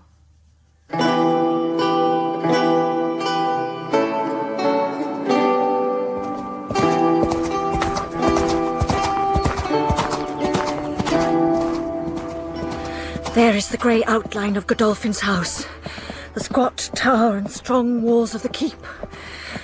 One narrow slit in the tower, midway between the battlement and the ground. As I pass beneath it, my heart beats strongly. That must be my Frenchman's prison. Perhaps he can hear the sound of my horse. Perhaps he can even see me.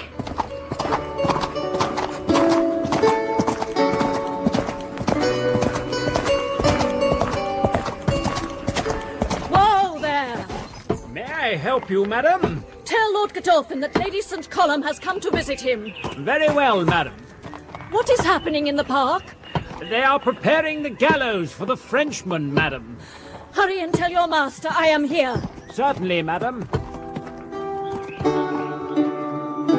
My very humble apologies, madam. I fear I've kept you waiting. My wife is in labour. The physician is with her ladyship now. He seems to think nothing is likely to occur until late evening. My dear Lord Godolphin, you must forgive me. Had I known, I would never have disturbed you. But I bring apologies from Harry. Unfortunately, he has had to return to London. Harry left for town? But it was all arranged. Half the countryside will be gathered here tomorrow. Harry was most insistent that he must see the Frenchman hanged. He asked most humbly for your forgiveness, but the matter was really pressing. His Majesty himself, I believe, is concerned about it. Oh, well, naturally, madam, under such circumstances I can understand. But it is a pity, a very great pity. The occasion is so unusual, and such a triumph. And it looks as though we may celebrate something else at the same time. Wait until you have been a father a dozen times. Oh, dear, dear, dear. Oh, dear, Lord Godolphin, I wish I could distract you. I am sure your wife is in no danger at all. Ah, is that the keep where the Frenchman is imprisoned? Yes, madam.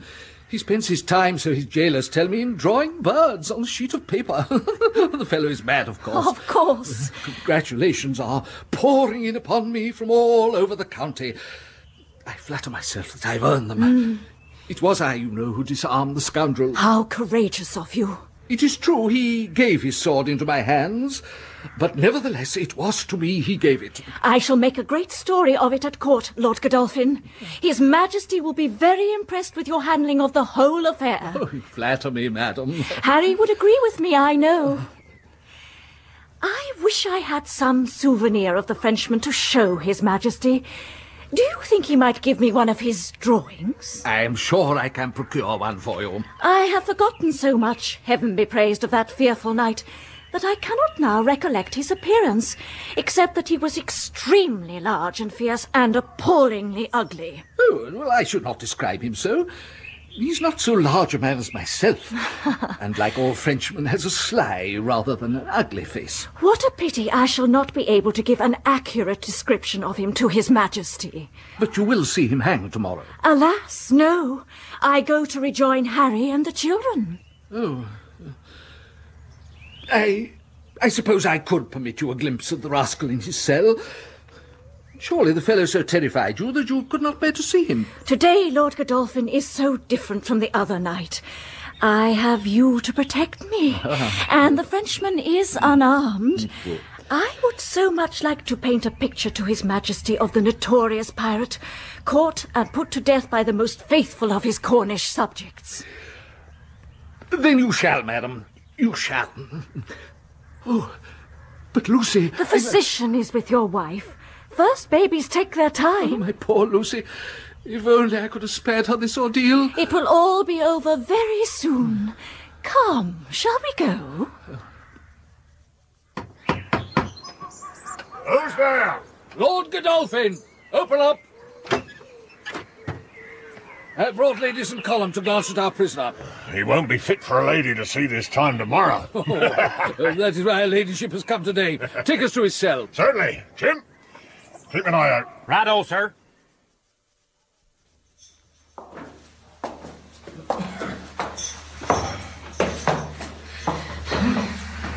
He is quite secure, I see.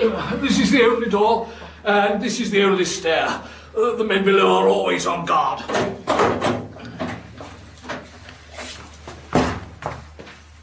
There he sits, just as he did in his cabin on board La Muette. Wait outside. Yes, my lord. Stand up, prisoner. This is Lady St. Column. She is most disappointed that she cannot see you hang tomorrow, and she wishes to take one of your drawings to His Majesty as a souvenir of one of the biggest blackguards that ever troubled his faithful subjects. The Lady St. Column is very welcome. I can offer her a fair selection.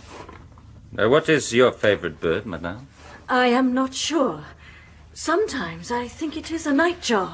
I regret I cannot offer you a nightjar. You see, when I last heard one, I was so intent upon another occupation that I did not observe the nightjar as clearly as I might have done. You mean you were so intent upon robbing one of my friends of his possessions that you gave no thought to anything else? My lord, I've never before heard the occupation in question so delicately described. I think you have not given this herring gull his full plumage. The drawing is unfinished, madame. This seagull dropped one of its feathers in flight. However, they seldom venture far to sea. This particular gull, for instance, is probably only 10 miles from the coast at the present moment. No doubt tonight he will return again to the shore in search of the feather he has lost. Your ladyship knows little of ornithology. I've never heard of a seagull picking up feathers. I had a feather mattress as a child. I remember the feathers became loose after a while, and one of them fluttered from the window of my bedroom and fell into the garden below. Of course, the window was a large one, not like the slit that gives light to this cell. No, of course. Did they ever blow under the door? That I can't remember. I think that even a feather would have difficulty in passing beneath the door. Unless, of course, it was given assistance, like a strong breath of air, you know, say, the draught from the barrel of a pistol. But I must choose my drawing. This sanderling, I wonder if this would please His Majesty. My lord, do I hear wheels upon the drive? Perhaps the physician is departing. He should not leave without consulting me first. Ho there! Unlock the door! So many drawings to choose from. I pass the pistol from my riding habit onto the table. Jean covers it with his drawings. I cannot decide between the seagull and the sanderling. Oh, do not wait for me, my lord. A woman can never make up her mind. I will follow you in a minute or two. I must see the physician. If you will excuse me, madam. Guard, remain here with her ladyship. I hope for your sake that it proves to be a boy, guard. There will be more ale for you. I am not the only cause for excitement. By midday, You'll be dangling from the tree while the rest of us drink to the future Lord Godolphin. It seems rather hard that neither the prisoner nor myself will be here to drink the health of the sun and air. I know. Suppose we three drink now while his lordship is with the physician. Thank you, my lady. Jim, bring 3 mugs of ale. If his lordship catches us, there'll be the devil to pay. What is your name? Zachariah Smith, my lady. Very well, Zachariah. If trouble comes of this, I will plead your case with the king himself. Oh, thank you, your ladyship. Lad. Well, long life to your ladyship, full purse, and a good appetite to myself, and to use her, a speedy death. Long life to the future Godolphin. And to Lady Godolphin, who is at this moment suffering some discomfort. Zachariah Smith, are you a married man? Twice married, and the father of 14. Then you know what his lordship is enduring at this moment. However, with so able a physician as Dr. Williams, there will be little cause for anxiety. You know the doctor well, I suppose? I know, my lady. I come from the north coast. I'm not a local man. Dr. Williams is a funny little fellow, with a round, solemn face and a mouth like a button. I have heard it said that he is as good a judge of ale as any man living. Then it is a great pity that he does not drink with us now. Perhaps he will do so later when his day's work is finished, and he is made a father of Lord Godolphin. Which will not be much before midnight. All 9 of my boys were born as the clock struck 12. When I see Dr. Williams, I will tell him that Zachariah Smith will be pleased to drink a mug of ale with him. Your health, my lady. Zachariah, you will remember this evening for the rest of your life. If Lord Godolphin has a son, there'll be so much rejoicing on the estate that we may forget to hang you in the morning. Well, I have chosen my drawing. Goodbye, Frenchman. May you slip away tomorrow as easily as the feather did from my mattress. It will depend upon the quantity of ale that my jailer consumes tonight with Dr. Williams. You'll have to boast a stout head if he can beat mine. Goodbye, Lady St. Colombe. Cold-blooded, isn't he, for a man about to die? They say these Frenchmen have no feelings. You are a good fellow, Zachariah. I won't forget to tell the physician to call upon you. A little man, remember, with a mouth like a button, and not a word to his lordship.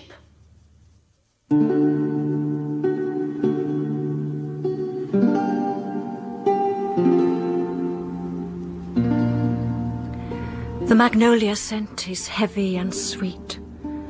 The gold crescent of this new moon high above the dark trees.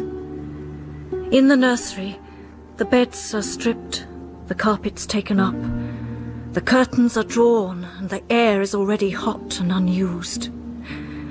Now, my clothes. Stockings, breeches, patched and coloured shirt. I shall play the boy again and escape from my woman's clothes. A handkerchief to wind round my hair and a leather strap for my waist. Lady Donna St. Column is asleep and dreaming, and the cabin boy is about to wake.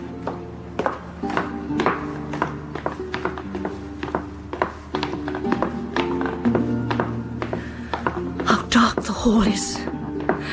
What if Rockingham's ghost should return, crouching there, his knife in his hand?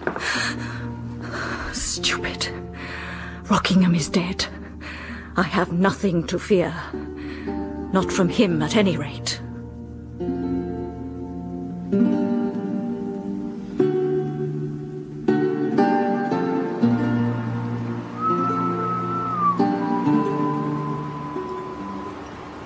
William, is that you?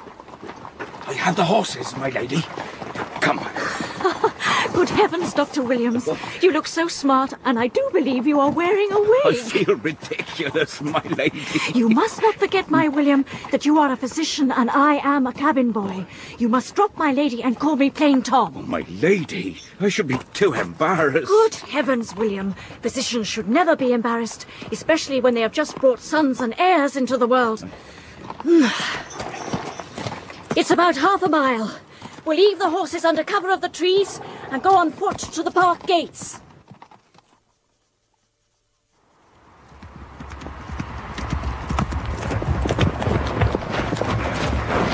William, there's a light on the first floor. The sun and air still tarries. That's the physician's carriage. They'll be busy enough. Are you ready? Yes, my lady. Go on, then.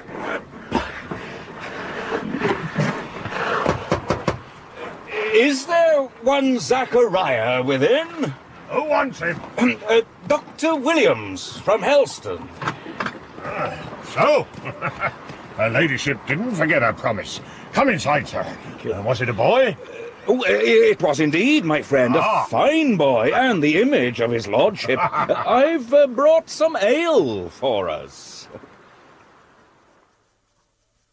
Well, sir, I have fathered 14, and I may say I know the business as well as you. What was the weight of the child? The weight. Now, let me see. Around about 4 pounds, I should say, though I cannot recollect the exact figure. You call that a fine boy? My curse me, sir, the child would never live. My youngest turned the scale at 11 pound when he was born, and he looked a shrimp at that. Oh, did I say 4? A mistake, of course. Now I come to remember it, it was somewhere around 14, 15, or even 16 God pounds. save you, sir, but that's something over the odds. It's her ladyship you should look to, and not the child. Is she well? Oh, very well, and in excellent spirits. Then she's a pluckier woman than I'd ever give her credit for. Well, sir, it seems to me you deserve another drink. I warrant they don't brew stuff like that in France. I took some ale just now to my prisoner, and you'll scarcely credit me, sir, but he's a cold-blooded fish for a dying man, as you might say. He quaffed his ale in one draught. Will you have another, Doctor? Oh, thank you, my man. I should be very interested to see the prisoner. It's irregular, sir, of course. But when a man is going to be hanged in the morning, even if he is a Frenchman and a pirate, you can't exactly wish him ill, can you? Thank you, sir. You're a true gentleman. When my wife is expecting again, I shall think of you. Come along. It's just up here.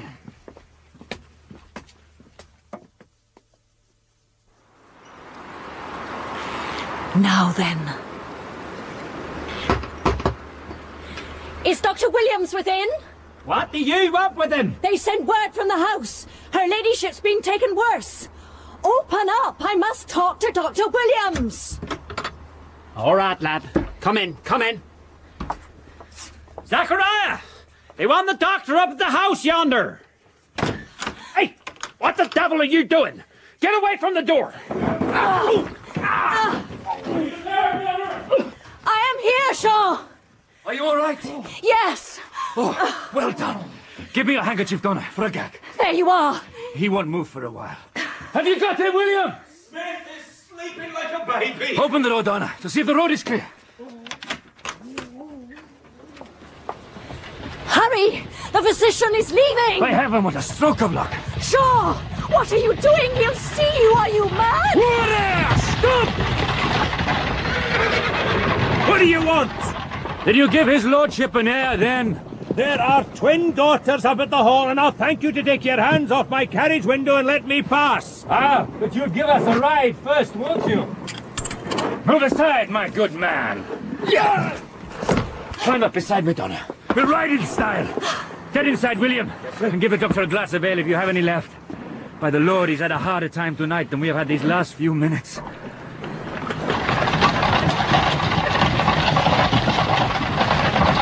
Open the park gates!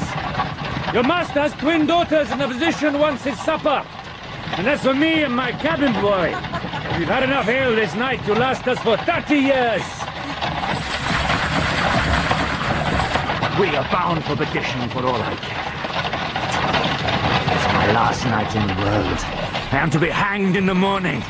Faster! Faster!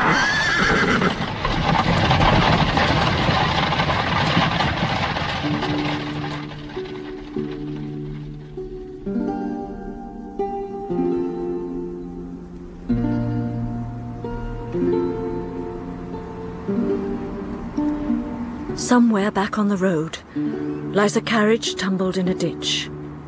A horse without bridle or rein grazes behind a hedge.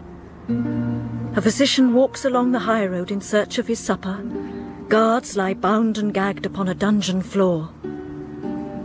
It is long past midnight now, darker than it will ever be again. The stars are clustered thick like little pinpricks of light, and the crescent moon has gone. There is no wind, and the sky has the strange clarity and radiance of midsummer.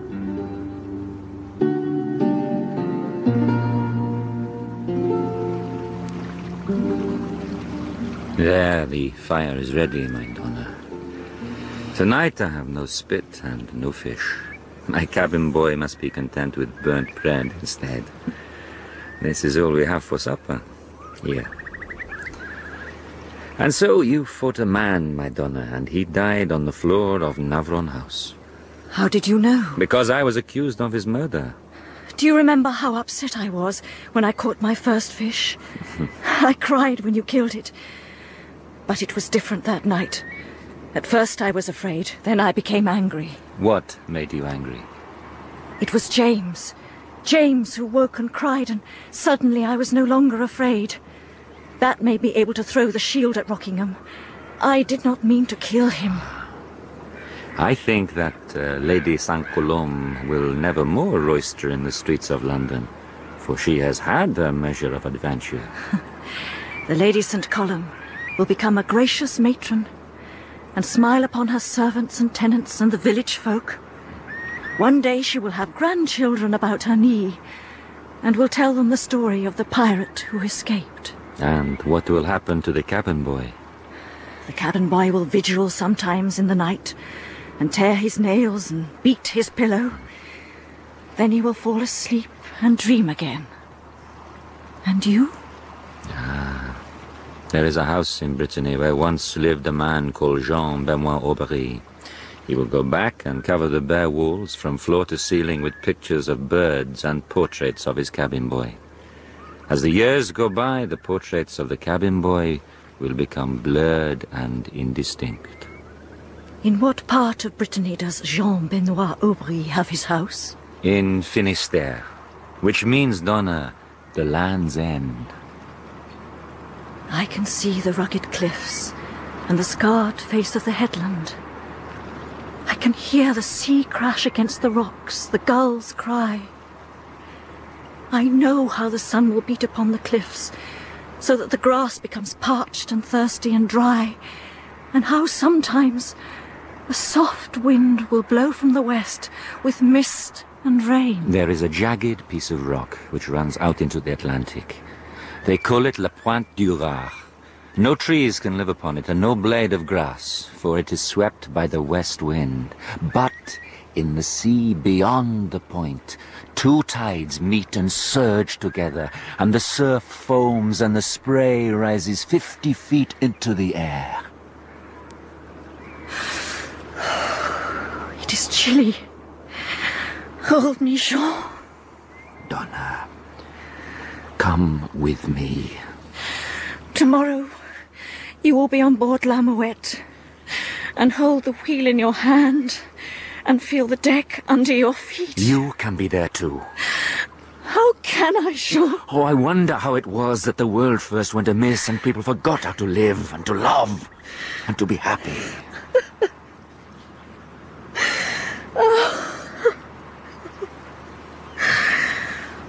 We have the river and these hills to ourselves for tonight. Kiss me, Jean.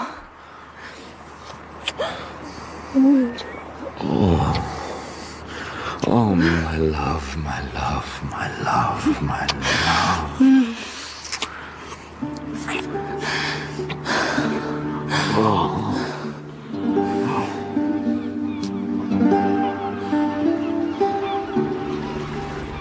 When the day came, there was a whiteness and a cold clarity we had never known before. The sky was hard and bright, and the sea lay at our feet like a sheet of silver.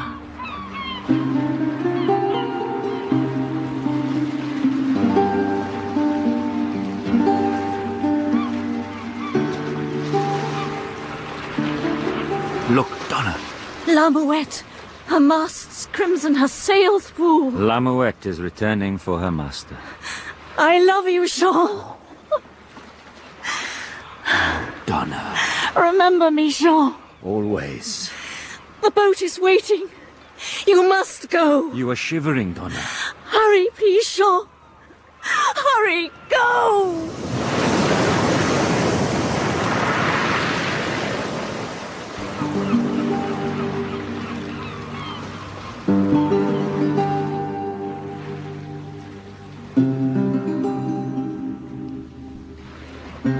Jean climbed into the waiting fishing boat and hoisted the sail on the single mast. It seemed that this moment was part of another time long ago, when I stood upon a headland and looked out across the sea and saw La Muette drifting on the horizon like a symbol of escape. I felt as though I had no part in the breaking of the day. I belonged to another age and another world. She was a painted ship on a still white sea. Goodbye, Donna. The shingle was cold on my bare feet, and the waves splashed me. Then, out of the sea rose the sun, red like a ball of fire.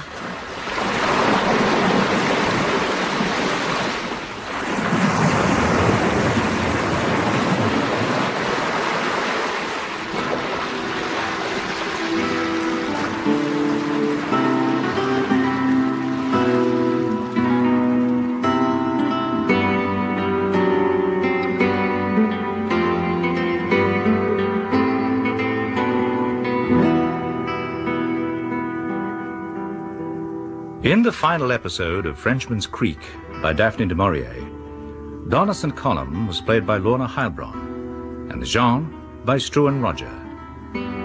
William was Michael Tudor Barnes, Lord Godolphin, Norman Bird, and Jim, Vincent Brimble. Smith was played by Michael Kilgarriff, and the physician was Joe Dunlop.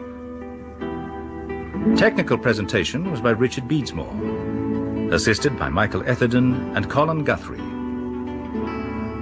Frenchman's Creek by Daphne Du Maurier was dramatized for radio by Micheline Wandor and directed by Cherry Cookson.